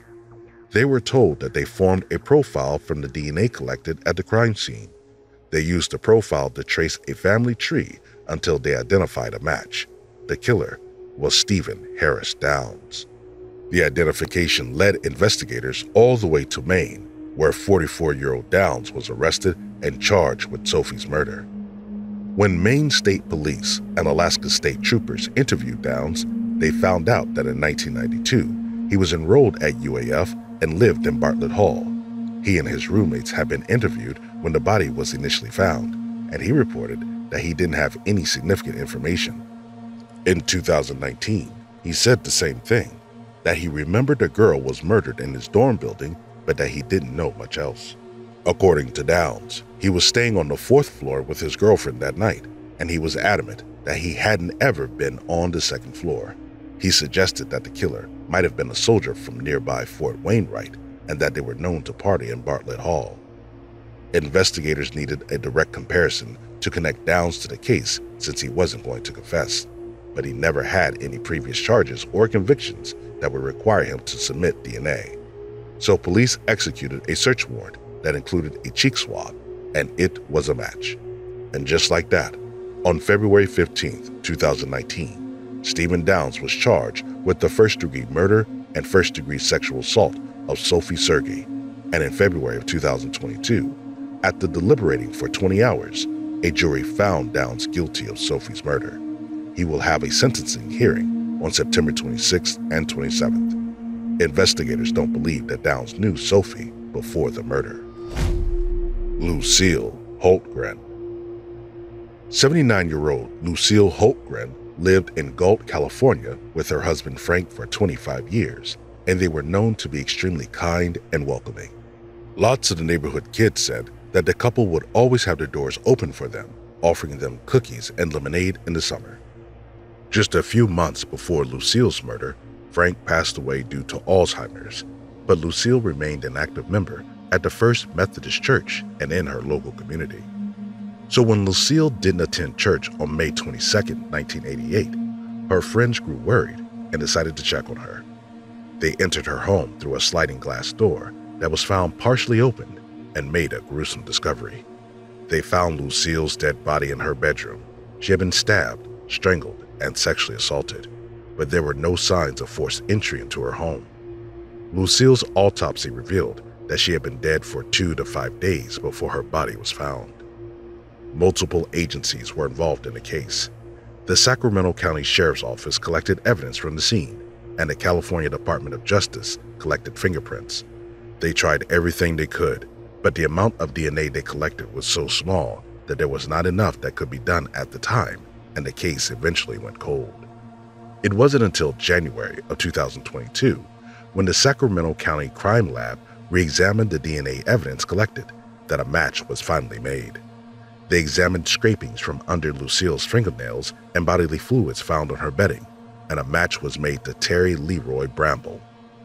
Bramble was 32 years old at the time of the murder, and he was never a suspect on police radar. His DNA was on file in a database due to a sexual assault conviction from 1992. He was a transient in the Galt area for years, but he died of natural causes in October of 2011. At the time of his death, he was homeless, living in the area under a bridge on Highway 99. Police say they are working with other nearby jurisdictions to determine whether Bramble may be responsible for other unsolved cases. Police still don't know what the motive may have been for Bramble to kill Lucille, or if the two ever come in contact with each other. But Lucille's surviving son, who was now the age that his mom was when she died, says that just knowing the identity of who killed his mother is enough closure after 34 years. Lee Rotatori. Lee was born on September 29, 1949 in North Dakota. She was the oldest of 4 siblings and grew up all throughout the Midwestern United States. As a child, she loved art and horses, and as an adult, she was finally able to have a horse of her own. She received a bachelor's degree in dietary services from the University of Wisconsin and went on to get a master's degree in food and nutrition. On November 14, 1970, she married Anthony Rotatori, and they went on to have a son named Michael. In 1977, the couple got a divorce, and Michael lived in Chicago with his dad. Lee went on to marry a man named Jerry Nimke in August of 1978, but she kept her last name from her first marriage to Anthony. Lee and Jerry got a divorce in 1979, but remarried in December of 1981. In 1982, Lee moved to Council Bluffs, Iowa for a job as a food service director at a hospital. When she first arrived in Council Bluffs, she checked into room 106 at a Best Western motel, where she planned to stay until Jerry met her there with their mobile home. On Monday, June 21st, Lee began orientation for her new job. That Thursday, she went boating with some friends she met at work. In the evening, they left the lake, stopped at McDonald's, then Lee headed back to the motel. The next day, Friday the 25th, a motel employee found Lee in her room, lying on her bed, dead. It appeared that she'd been deceased for about 12 hours before she was found, and she had a single stab wound. There were no signs of forced entry into the room, and there didn't appear to be a struggle. But investigators did find evidence that Lee had been sexually assaulted. One of the detectives on the case told the public that some items had been stolen from Lee's motel room, such as her purse and jewelry, but he informed that police did not believe robbery was the motive. Since the motel was located right off two large interstates, and around 12 hours had passed since the crime had occurred, investigators realized that the perpetrator could be anywhere by now. Police's first suspect was Lee's husband, Jerry, because of his criminal record. In 1960, when Jerry was 17 years old, he was arrested in Chicago and questioned about the killing of 3 women and fatal beating of another woman. When he was apprehended for questioning in the beating, he was driving a stolen car. He admitted to the attack and ended up being convicted and sentenced to death. Not even 2 years later, the Illinois Supreme Court ended up overturning his conviction due to a technicality in the way his preliminary hearing was conducted. He was tried again and sentenced to 75 years, but it's unclear how he ended up being released. In spite of this, police claimed that Jerry had a solid alibi for the night of Lee's death, and he was ruled out as a suspect. The hospital that Lee had just begun work at and the Best Western where she was both staying, both donated $1,000 for a reward for anyone who could give information that would lead to her killer, but the case went cold. In 2001, investigators submitted the evidence collected at the crime scene to the Iowa Division of Criminal Investigation Lab to take another look. They identified a male DNA profile, but it didn't match anyone in any databases. Over the next few years, they would continue to test this DNA against the samples and databases, but no matches were made. In 2018, Council Bluffs police submitted the DNA to Parabon, figuring that the only way they could solve the case after so many years would be through genetic genealogy. By early 2021, they had made a match to the DNA. It belonged to Thomas Freeman. Lab then analyzed a sample from DNA from Freeman's daughter to confirm this, and they found that there was a parent-child relationship between the DNA from the crime scene and the DNA from Freeman's daughter. In the February of 2022, the Council Bluffs Police Department announced their findings. Only 4 months after Lee's death, 35-year-old Freeman's body was found in a shallow grave in Illinois. It seemed that he had been there for about 3 months before he was discovered, and he had sustained multiple gunshot wounds. His killer was never identified, but police are reinvestigating it to see if it has any potential connections to Lee's murder.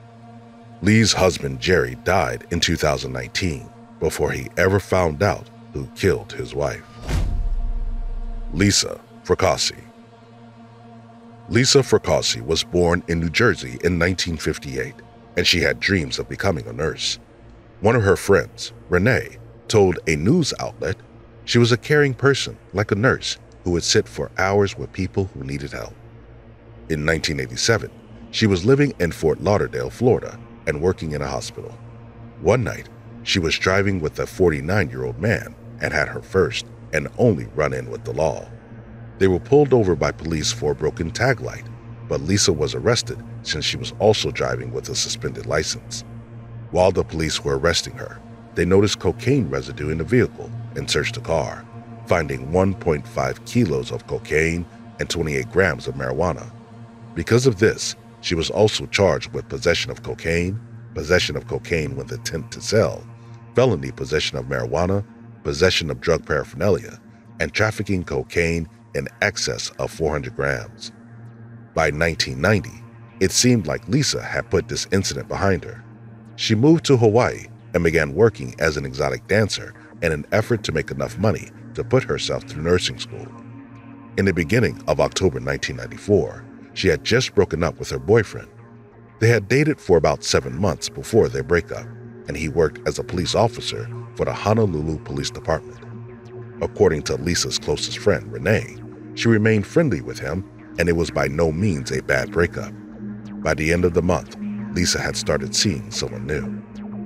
On Wednesday, October 27th, Lisa didn't show up for work, and coworkers became worried when she also doesn't show up the following Thursday and Friday. In an interview with police, Lisa's boss said that on Friday she called him and told him that she was quitting and had plans to work for another club. But the next day, Saturday the 30th, she called him back and asked if she could come in to work. She worked that night until 2 a.m., which would be the last time she was seen alive. She was scheduled to work Tuesday, but never showed up. Her boss called her to check in, but she didn't answer. He called again on Wednesday and Thursday when she still didn't show up for work, but again, he got no response. That Thursday, the housekeeper at the hotel Lisa was living in stopped by her room to drop off clean linens, but there was a Do Not Disturb sign hanging on her door handle. Hotel staff reported that they'd seen this sign on her door for days in a row at this point, since that past Saturday. The housekeeper knocked on the door and received no response. Since the Do Not Disturb sign had been there so long, she entered the room. That's when she discovered Lisa's bruised body. The medical examiner determined that she had likely been deceased for 4 days when she was found and died as a result of strangulation. From there, investigators got to work to find her killer.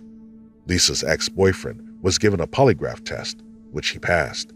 The police collected some evidence from the scene, and luckily, just a year before in 1993, Honolulu police began using a new, more effective method of storing DNA. But after a while, the case went cold. The next development wasn't until the year 2000, when John Eric Armstrong, a sailor in the Navy, was suspected of Lisa's murder. He had been linked to the deaths of some sex workers in the 90s when he was stationed around the country. The lead was promising, but he was ultimately ruled out as a suspect. The next development in the case happened in 2016, when the Honolulu Police Department set up a cold case unit called the Aoli Poinia Project, which means never forgotten.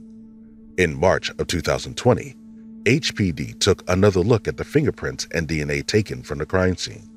They sent the DNA to Parabon Nanolabs to try and get a snapshot of what the perpetrator may look like based on his DNA. When this happened, well-known genetic genealogist C.C. Moore took a look at the case, and just like that, a DNA match was made. Cecil Trent was identified as a suspect. Cecil Trent was 29 years old when Lisa died. According to his family, Trent died from congestive heart failure in 2013 at the age of 48. At the time of his death, he still lived in Honolulu, and he had 3 children. After he died, his fingerprints were taken, and they matched the ones found at the crime scene. After confirming by fingerprint match and DNA match, this case was considered solved in April of 2022. Emma Caldwell. In April 2005, 27-year-old Emma Caldwell was working as a sex worker in Glasgow's red light district. She had been struggling with drug addiction since her older sister passed away from cancer. As a child, she loved horses and was known to be kind and considerate. Her family called her Emmy J, short for Emma Jane. She was last seen alive in the early morning hours of April 5th, and her loved ones reported her missing 5 days later. On May 8th, her body was found in the woods, 40 miles from where she was last seen. She was found without clothes, and she had been strangled. A woman named Anna Wallace runs a support group in Glasgow named Salt and Light. The group acts as a support system for people including sex workers who are struggling in any way. Just days before her death, Emma had gone to Anna to speak about a troublesome customer who had been causing her to feel unsafe. Other sex workers who knew Emma reported that one man in particular, Ian Packer, was obsessed with her. Ian Packer was a regular client of Emma's, and he was on police radar early on due to his history of domestic violence and aggression towards women. At least 4 other sex workers in the area came forward to police and said that Ian had taken them to the same remote forest where Emma's body was found. He was interviewed 6 times between the years of 2005 and 2007, and he was always adamant he never hurt Emma, even saying that he's never hurt a woman in his life. And he was ultimately ruled out as there was not enough evidence to charge him with anything. Then, 2 years after Emma's death, police arrested and charged 4 Turkish men who were involved in a large-scale undercover operation. At 11:20 p.m. on April 4, 2005, the day that Emma was last seen alive, she received a phone call. The call lasted only 76 seconds, but it was traced to a Turkish man living in Glasgow by the name of Abu Bakir Onku. Around the time of Emma's disappearance, he had left Scotland to travel back to Turkey, which raised red flags for police. When he returned, police contacted him and he voluntarily gave interviews and provided DNA samples. Despite this, police bugged his house and interviewed a former girlfriend of Onku's, who said that he was controlling. Not long after Onku was interviewed, a sex worker in the area told police that she had been sexually assaulted by 2 men in a Turkish cafe in Glasgow, and that she knew 2 other women who had also been sexually assaulted there. Police followed these leads and fully turned their attention to Turkish men in the community. Detectives also uncovered that the last ping from Emma's phone was in the vicinity of that cafe. Police searched the cafe and conducted surveillance of it for the following months. In a promising lead, investigators tested a spot of blood on a quilt found in the cafe, and it was positively identified as belonging to Emma. However, this wasn't enough evidence to charge or convict anyone for Emma's death, and this promising trail ended up going cold. Investigators never gave up, though. In 2015, Police Scotland's major investigative team received instructions from the Lord Advocate, one of the senior law officers in Scotland, to dedicate more work to reinvestigating this case. And just this year, police original suspect Ian Packer, now 49 years old, was finally arrested and charged for the murder of Emma Caldwell. He is being accused of 38 charges in total, including some for sexual assault and abductions in unrelated cases. The judge denied his bail, and he did not plead, so he is expected to appear in court over the next few months, where we will learn more about the evidence police uncovered that led to this arrest. Linda Lanson and Barbara Graham. 41-year-old Linda Lanson was a photographer from New York and a mother to her 7-year-old daughter. She had moved from New York to Tampa, Florida, where she was living with her niece, Linda. On the evening of July 10, 1983, she left her apartment for unknown reasons, but she never returned home. On July 11, 1983, her body was found by a jogger. She was partially clothed and was found in the bushes off a dead-end road with a gunshot wound to the head. The next day, her car was found abandoned on a residential street about 10 miles from where her body was found. Not long after this, her purse was found on the side of a road in Clearwater, Florida, a city about 20 miles outside of Tampa. 1 month later, in August of 1983, 19-year-old Barbara Graham was walking home from her job at the mall, but she never made it back. Her body was discovered on the 19th. She had been dumped behind a dentist's office in the Tampa Heights area. Police's first suspect in Barbara's case was a man named Robert Du Bois. He was 18 years old at the time of the murders, and a resident of the area passed his name on to police, saying that he caused problems in the neighborhood. Du Bois was questioned by police, and he agreed to let them take a dental mold to compare to a bite mark that was found on Barbara's cheek. The 2 bite marks were determined to be a match by forensic odontologist named Dr. Richard Souvignon. and he was charged and convicted for Barbara's murder. Dr. Souvenron gained notoriety just a decade earlier for his work on the Ted Bundy case, where he provided testimony about the bite marks found on Bundy's victims. Robert was initially sentenced to death, but in 1988, his sentence was reduced to life in prison plus 15 years. Robert denied any involvement in the murder and got in contact with the Innocence Project to help him fight this conviction. They were able to use DNA taken from Barbara after her body was found to compare to Robert's DNA, and it didn't match. Robert was exonerated and determined to be wrongfully convicted after spending 37 years in prison for Barbara's murder. It was later revealed that the mold taken of Robert's teeth was made using beeswax, which isn't an acceptable medium for dental molds.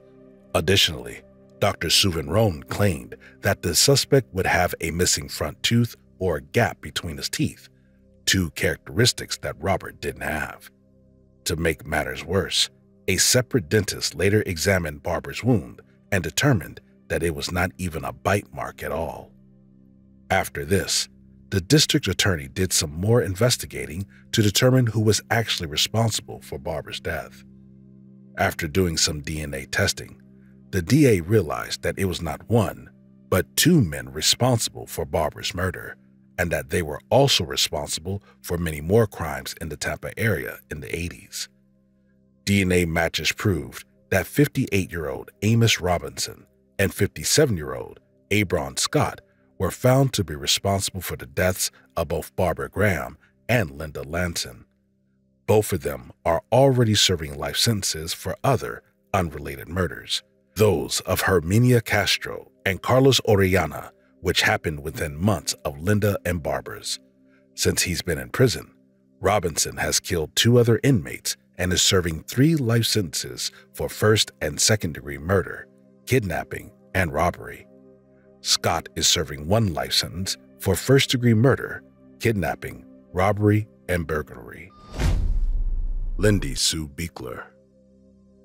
Lindy Sue Little was born on January 31, 1956, to her parents Eleanor Giese and Wayne Little. Her parents separated when she was very young, but she lived with her mother Eleanor while her father Wayne remarried and had another child, Mike Little. Lindy was described as a free spirit by her half-brother Mark, and he said that she had a great work ethic. Later in her high school years, Lindy was working at a flower shop and ended up meeting a man named Philip Beekler, who attended Millersville State College and worked for Hertz Rental Cars. Lindy and Philip ended up getting married in 1975 and moving into an apartment, 104A, in the Spring Manor apartment complex in Lancaster, Pennsylvania. Not long after they moved into the apartment, Lindy began telling her friends and family that she had an uneasy feeling, like she was being watched and followed. One day, Lindy was home alone when she noticed a man looking through the sliding glass door in her apartment. Ever since this incident, Lindy was nervous to be home alone, especially at night. However, she got off work when it was still light out, while her new husband, Philip, worked later into the evening, leaving Lindy home alone for a few hours, some in the darkness. On December 5, 1975, Lindy got off work, visited Philip at his job, and then went to the Millersville shopping center to get some groceries. At around 7:15 p.m., she arrived at home and unloaded her groceries. She was supposed to be home alone for the rest of the night, but her family knew that made her uncomfortable.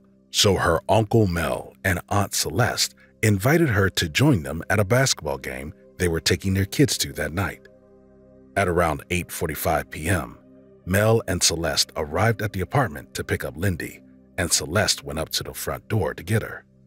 Celeste noticed that the front door was unlocked, which she found to be unusual. But as she entered the home, she found more things that weren't quite right. She found a lamp knocked over in the living room and couldn't find Lindy anywhere, even though she was calling her name. Once Celeste made it to the kitchen, she found a horrible scene. Lindy was laying on her back, dead. Celeste called 911, and police arrived soon after. They began investigating the crime scene and couldn't find anything of value missing from the home, so the motive of robbery was quickly ruled out. There was also no evidence that the crime was sexually motivated, and there were no signs of forced entry into the home. There was evidence that Lindy had fought back desperately against her attacker, and police found a male's bloody footprint in the kitchen. According to the autopsy, Lindy had been stabbed with 2 different knives. The butcher knife, which was used, came from her kitchen, but the other knife has never been found, and police assumed that the killer brought it in himself. The medical examiner believed that the fatal stab occurred early on in the attack, but that the killer kept stabbing her in a fit of passion. Lindy's neighbors all had alibis for the time of her murder, so they were all ruled out as suspects, but that also meant that none of them had any leads or information to give police. By February 7th, police had interviewed at least 250 people, but they were no closer to having any solid suspects, leads, or motives. Around the 1-year anniversary of Lindy's death, her parents went to visit her gravesite when they found that her headstone had been vandalized. It was covered in red paint, and it had been chipped and carved into. It was the only gravestone in the cemetery that had been vandalized, so police believed that the incident was related to her murder. Though they investigated the incident, nothing came from it. A few weeks later, police received a 2-page anonymous letter marked urgent. The letter was written in 2 parts. The first from someone who claimed to be the killer, and the second from someone named Janice Crum, who claimed to be a friend of the killer. Police did find someone by the name of Janice Crum who lived in the area, but she was never able to be linked to the crime. FBI profiler James Fitzgerald examined the letter and believed that Lindy's killer had an explosive temper and had major life changes after the crime, such as his life seeming to fall apart or becoming more devoted to his job or religion. He believed that the letter was sent to mislead the police or distract them from any leads they were currently following, and that it was written by one person, not 2. He believed that the author was left-handed and either a female or a male who was struggling with his sexual orientation. He also noted that it's unlikely that the killer was the author of the letter, but that he couldn't rule out that the author was somehow involved in the murder. The letter was eventually lost by police before any physical evidence could be taken from it. In 1982, police investigated the next suspect, mass murderer Gerald Eugene Stano. That year, he was arrested in Florida and confessed to killing nearly 40 women. His father lived near Lancaster, Pennsylvania at the time of Lindy's murder, but no leads came when police circulated Stano's picture around the area. Later that year, he was officially ruled out as a suspect. In 1984, the district attorney's office hired 2 psychics to help on the case. According to the psychics, Lindy's killer had an olive complexion with dark hair and dark eyes and a tattoo on his arm. Investigators believe this man may be Mark Capolupo. At the time of Lindy's murder, he would have been 18 years old, and he'd previously been convicted of other violent crimes.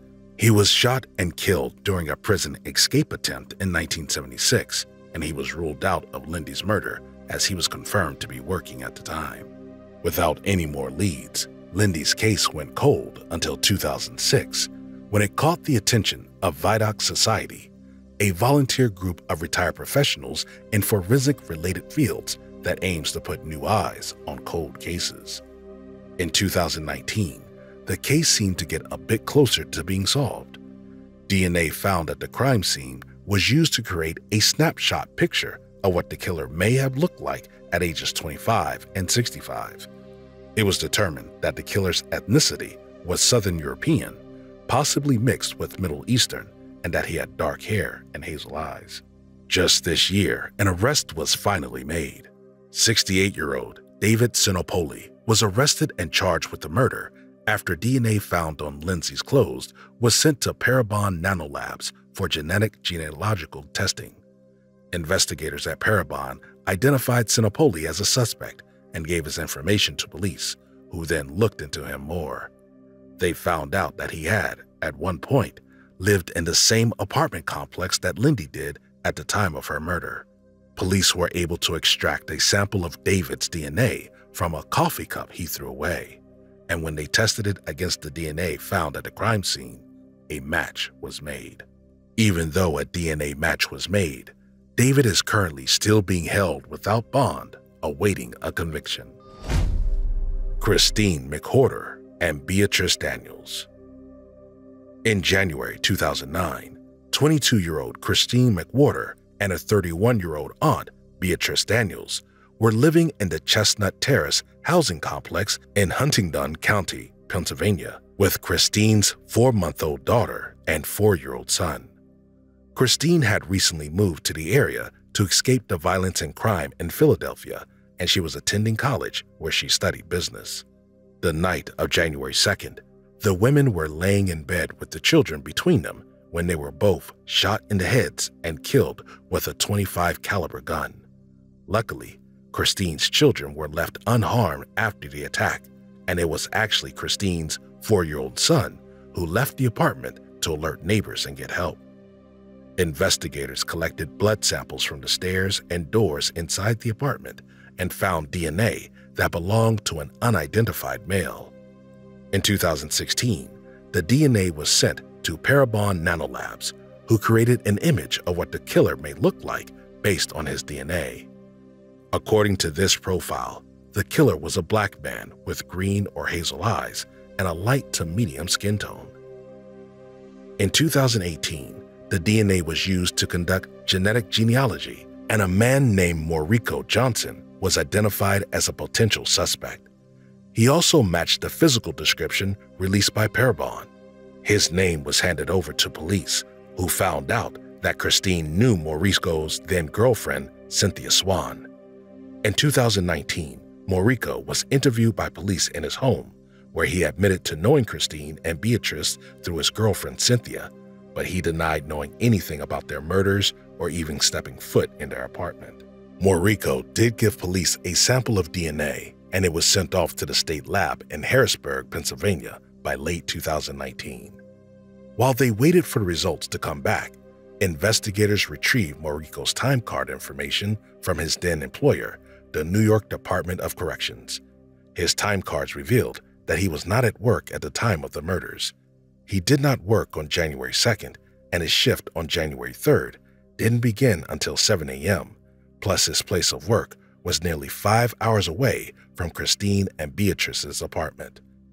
By January 2020, the lab came back saying that the DNA sample given by Maurico's matched the DNA from the blood found at the crime scene. Police then interviewed Maurico's half-brother, Carroll Johnson Jr., who believed that their late father had owned a .25 caliber gun, the same kind used to kill the women, and that Maurico inherited his belongings in 1998 after his death. They also interviewed Cynthia Swan, Maurico's ex-girlfriend. The last incoming text on Christine's phone before she died was from Cynthia.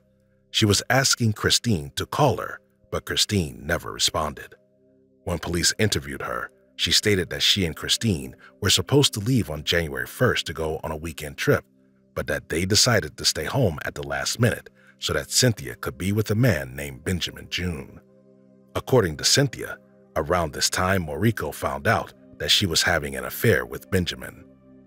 Police also interviewed Robert Sheen Spade, the father of Christine's oldest child. Robert told police that he had visited Christine, Beatrice, and the kids on the night of the murders. According to him, the women kept the apartment very clean, and he didn't notice any blood the night he was over. May of 2022, after using DNA to definitively link him to the blood at the crime scene, Maurico was finally arrested and charged with the murders of Beatrice and Christine. He will appear in court in the following months.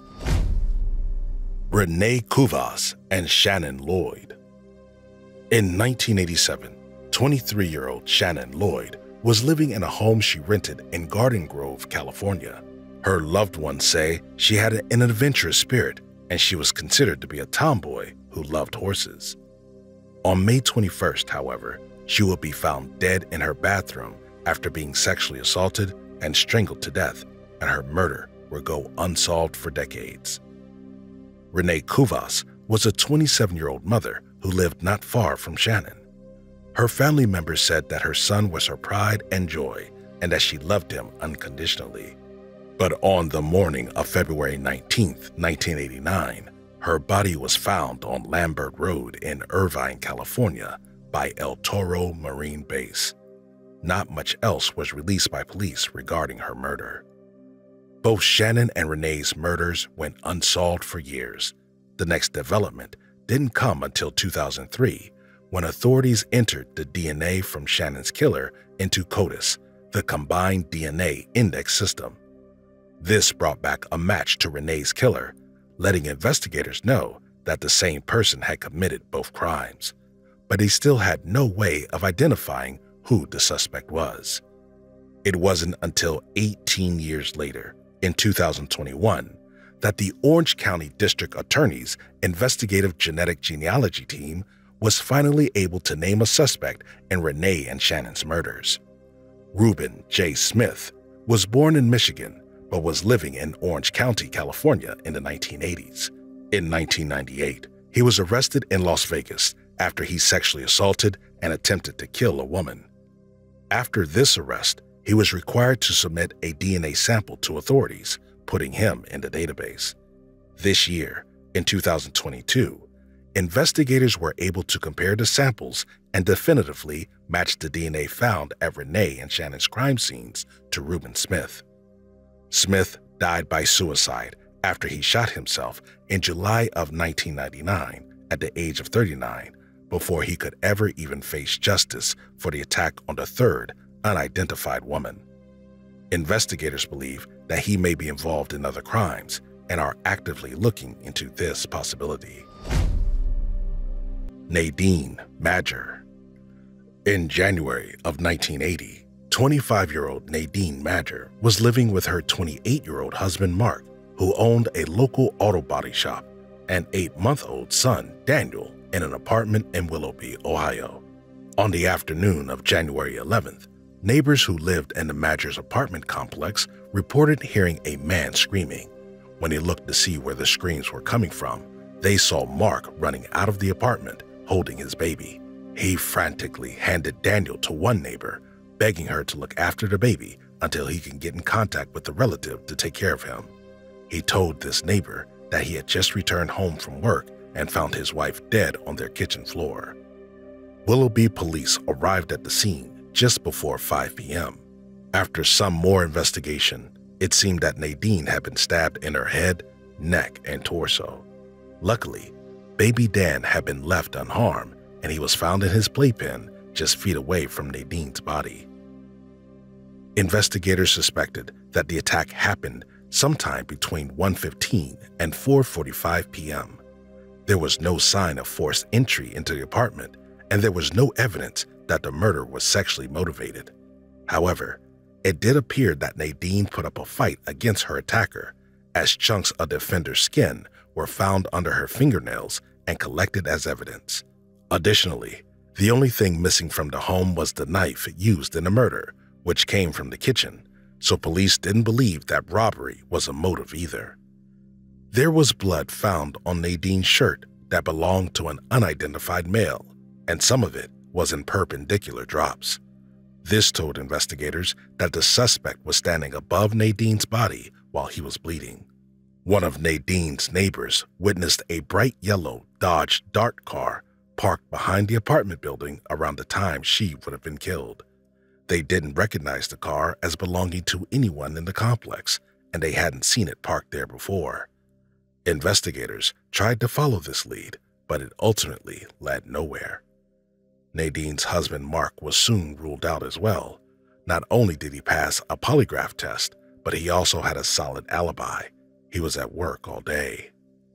Nadine's case went cold until 2015, when police received a new lead from the DNA sample found on Nadine's shirt. The Lake County Crime Lab, Ohio Bureau of Criminal Investigation, and Lake County Prosecutor's Office teamed up with Parabon Nanolabs to use genetic genealogy to identify Nadine's killer. He found a potential match in a man named Stephen Joseph Simcak. Investigators then took the DNA sample from the crime scene and compared it against a sample from one of Simcak's children, and a match was found. Simcak was a former Marine who lived in Ohio with his wife and children at the time of Nadine's murder. Those who knew him in the 80s told investigators that he owned a yellow Dodge Dart at the time. Police looked into Simcak's time cards from his 37-year career at Lincoln Electric in Lucid, Ohio, only about 10 miles from Willoughby, where Nadine lived. In 1980, Simcak only missed one day of work, January 11th, the day of Nadine's death. He was scheduled to work the second shift that day, but called in sick. In 2002, Simcak retired and moved to Bemis Point, New York, near Buffalo. In 2018, at age 79, Stephen Simcak passed away, leaving behind his wife, 3 biological children, and 2 stepchildren. Investigators are still unsure what a motive might be, as Mark, Nadine's then husband, does not believe that Simcak knew Nadine. Police still encourage anyone with more information on this to come forward. Antonio and Luz Rodriguez. In 2005, 80-year-old Antonio Rodriguez and his 77-year-old wife Luz were living in Cleveland, Texas. Cleveland is a small town that was known to be relatively safe and free of crime, averaging only 1 murder per year, and only a small percentage of their murders go unsolved. Antonio Zamora Rodriguez was born on August 8, 1924. In 1943, when he was 19 years old, he enlisted in the United States Army to fight in World War II. His wife, Maria de la Luz Rodriguez, was born on September 20, 1927, and she was described as a selfless woman who would do anything for anyone. The two of them opened a grocery store when Antonio returned to Texas. The couple had 10 children and were known to be extremely generous to everyone in their community. Antonio and Luz ran a small but popular Mexican food restaurant out of their home for decades. The restaurant became a staple in Cleveland, and members of the community highly respected the couple. In the early 1990s, the couple decided to retire so they could spend more time with their family, especially their grandchildren. By the early 2000s, the Rodriguez's children checked in on their parents a lot as they were getting older and began experiencing some mild medical concerns. At this time, Carolina, the couple's youngest daughter, was checking in on her parents up to 3 times a day, every day. In 2004, one of Antonio and Luz's grandsons, Bernardino, was killed.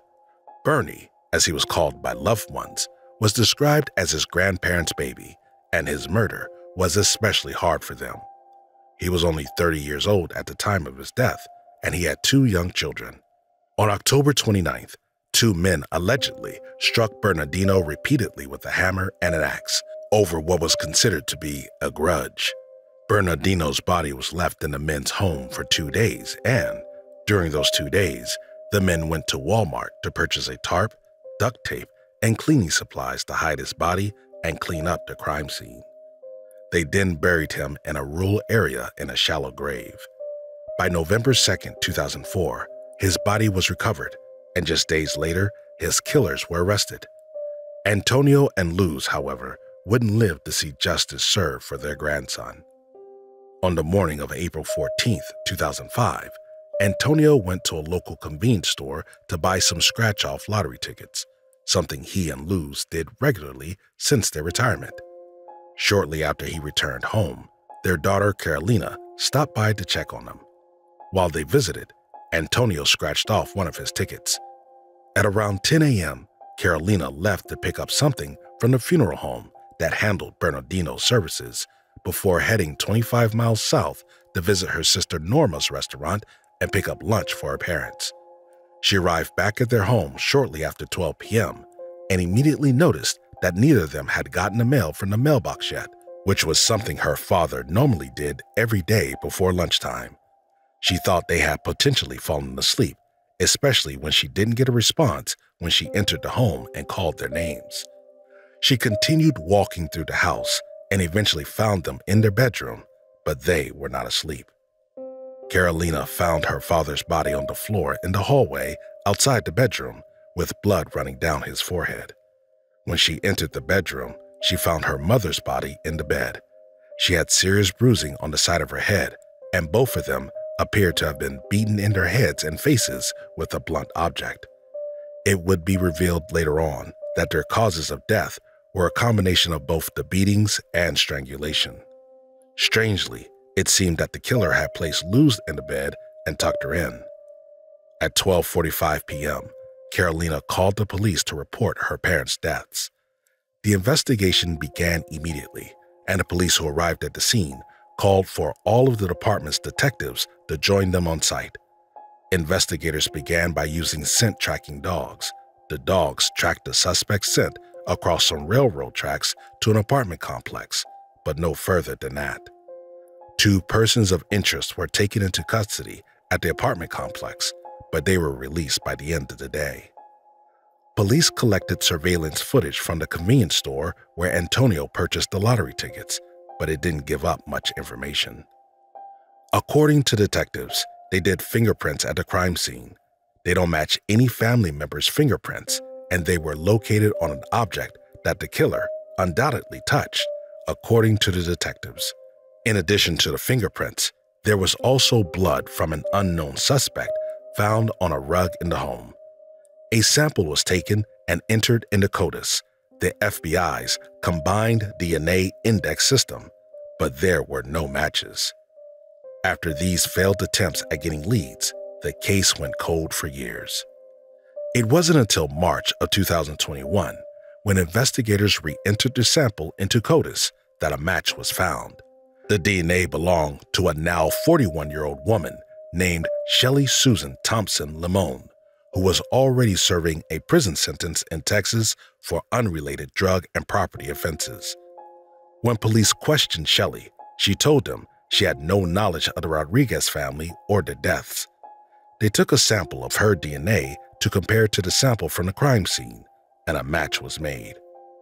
On July 8, 2022, Shelley was arrested outside her parole office and charged with capital murder for the deaths of Antonio and Luz Rodriguez.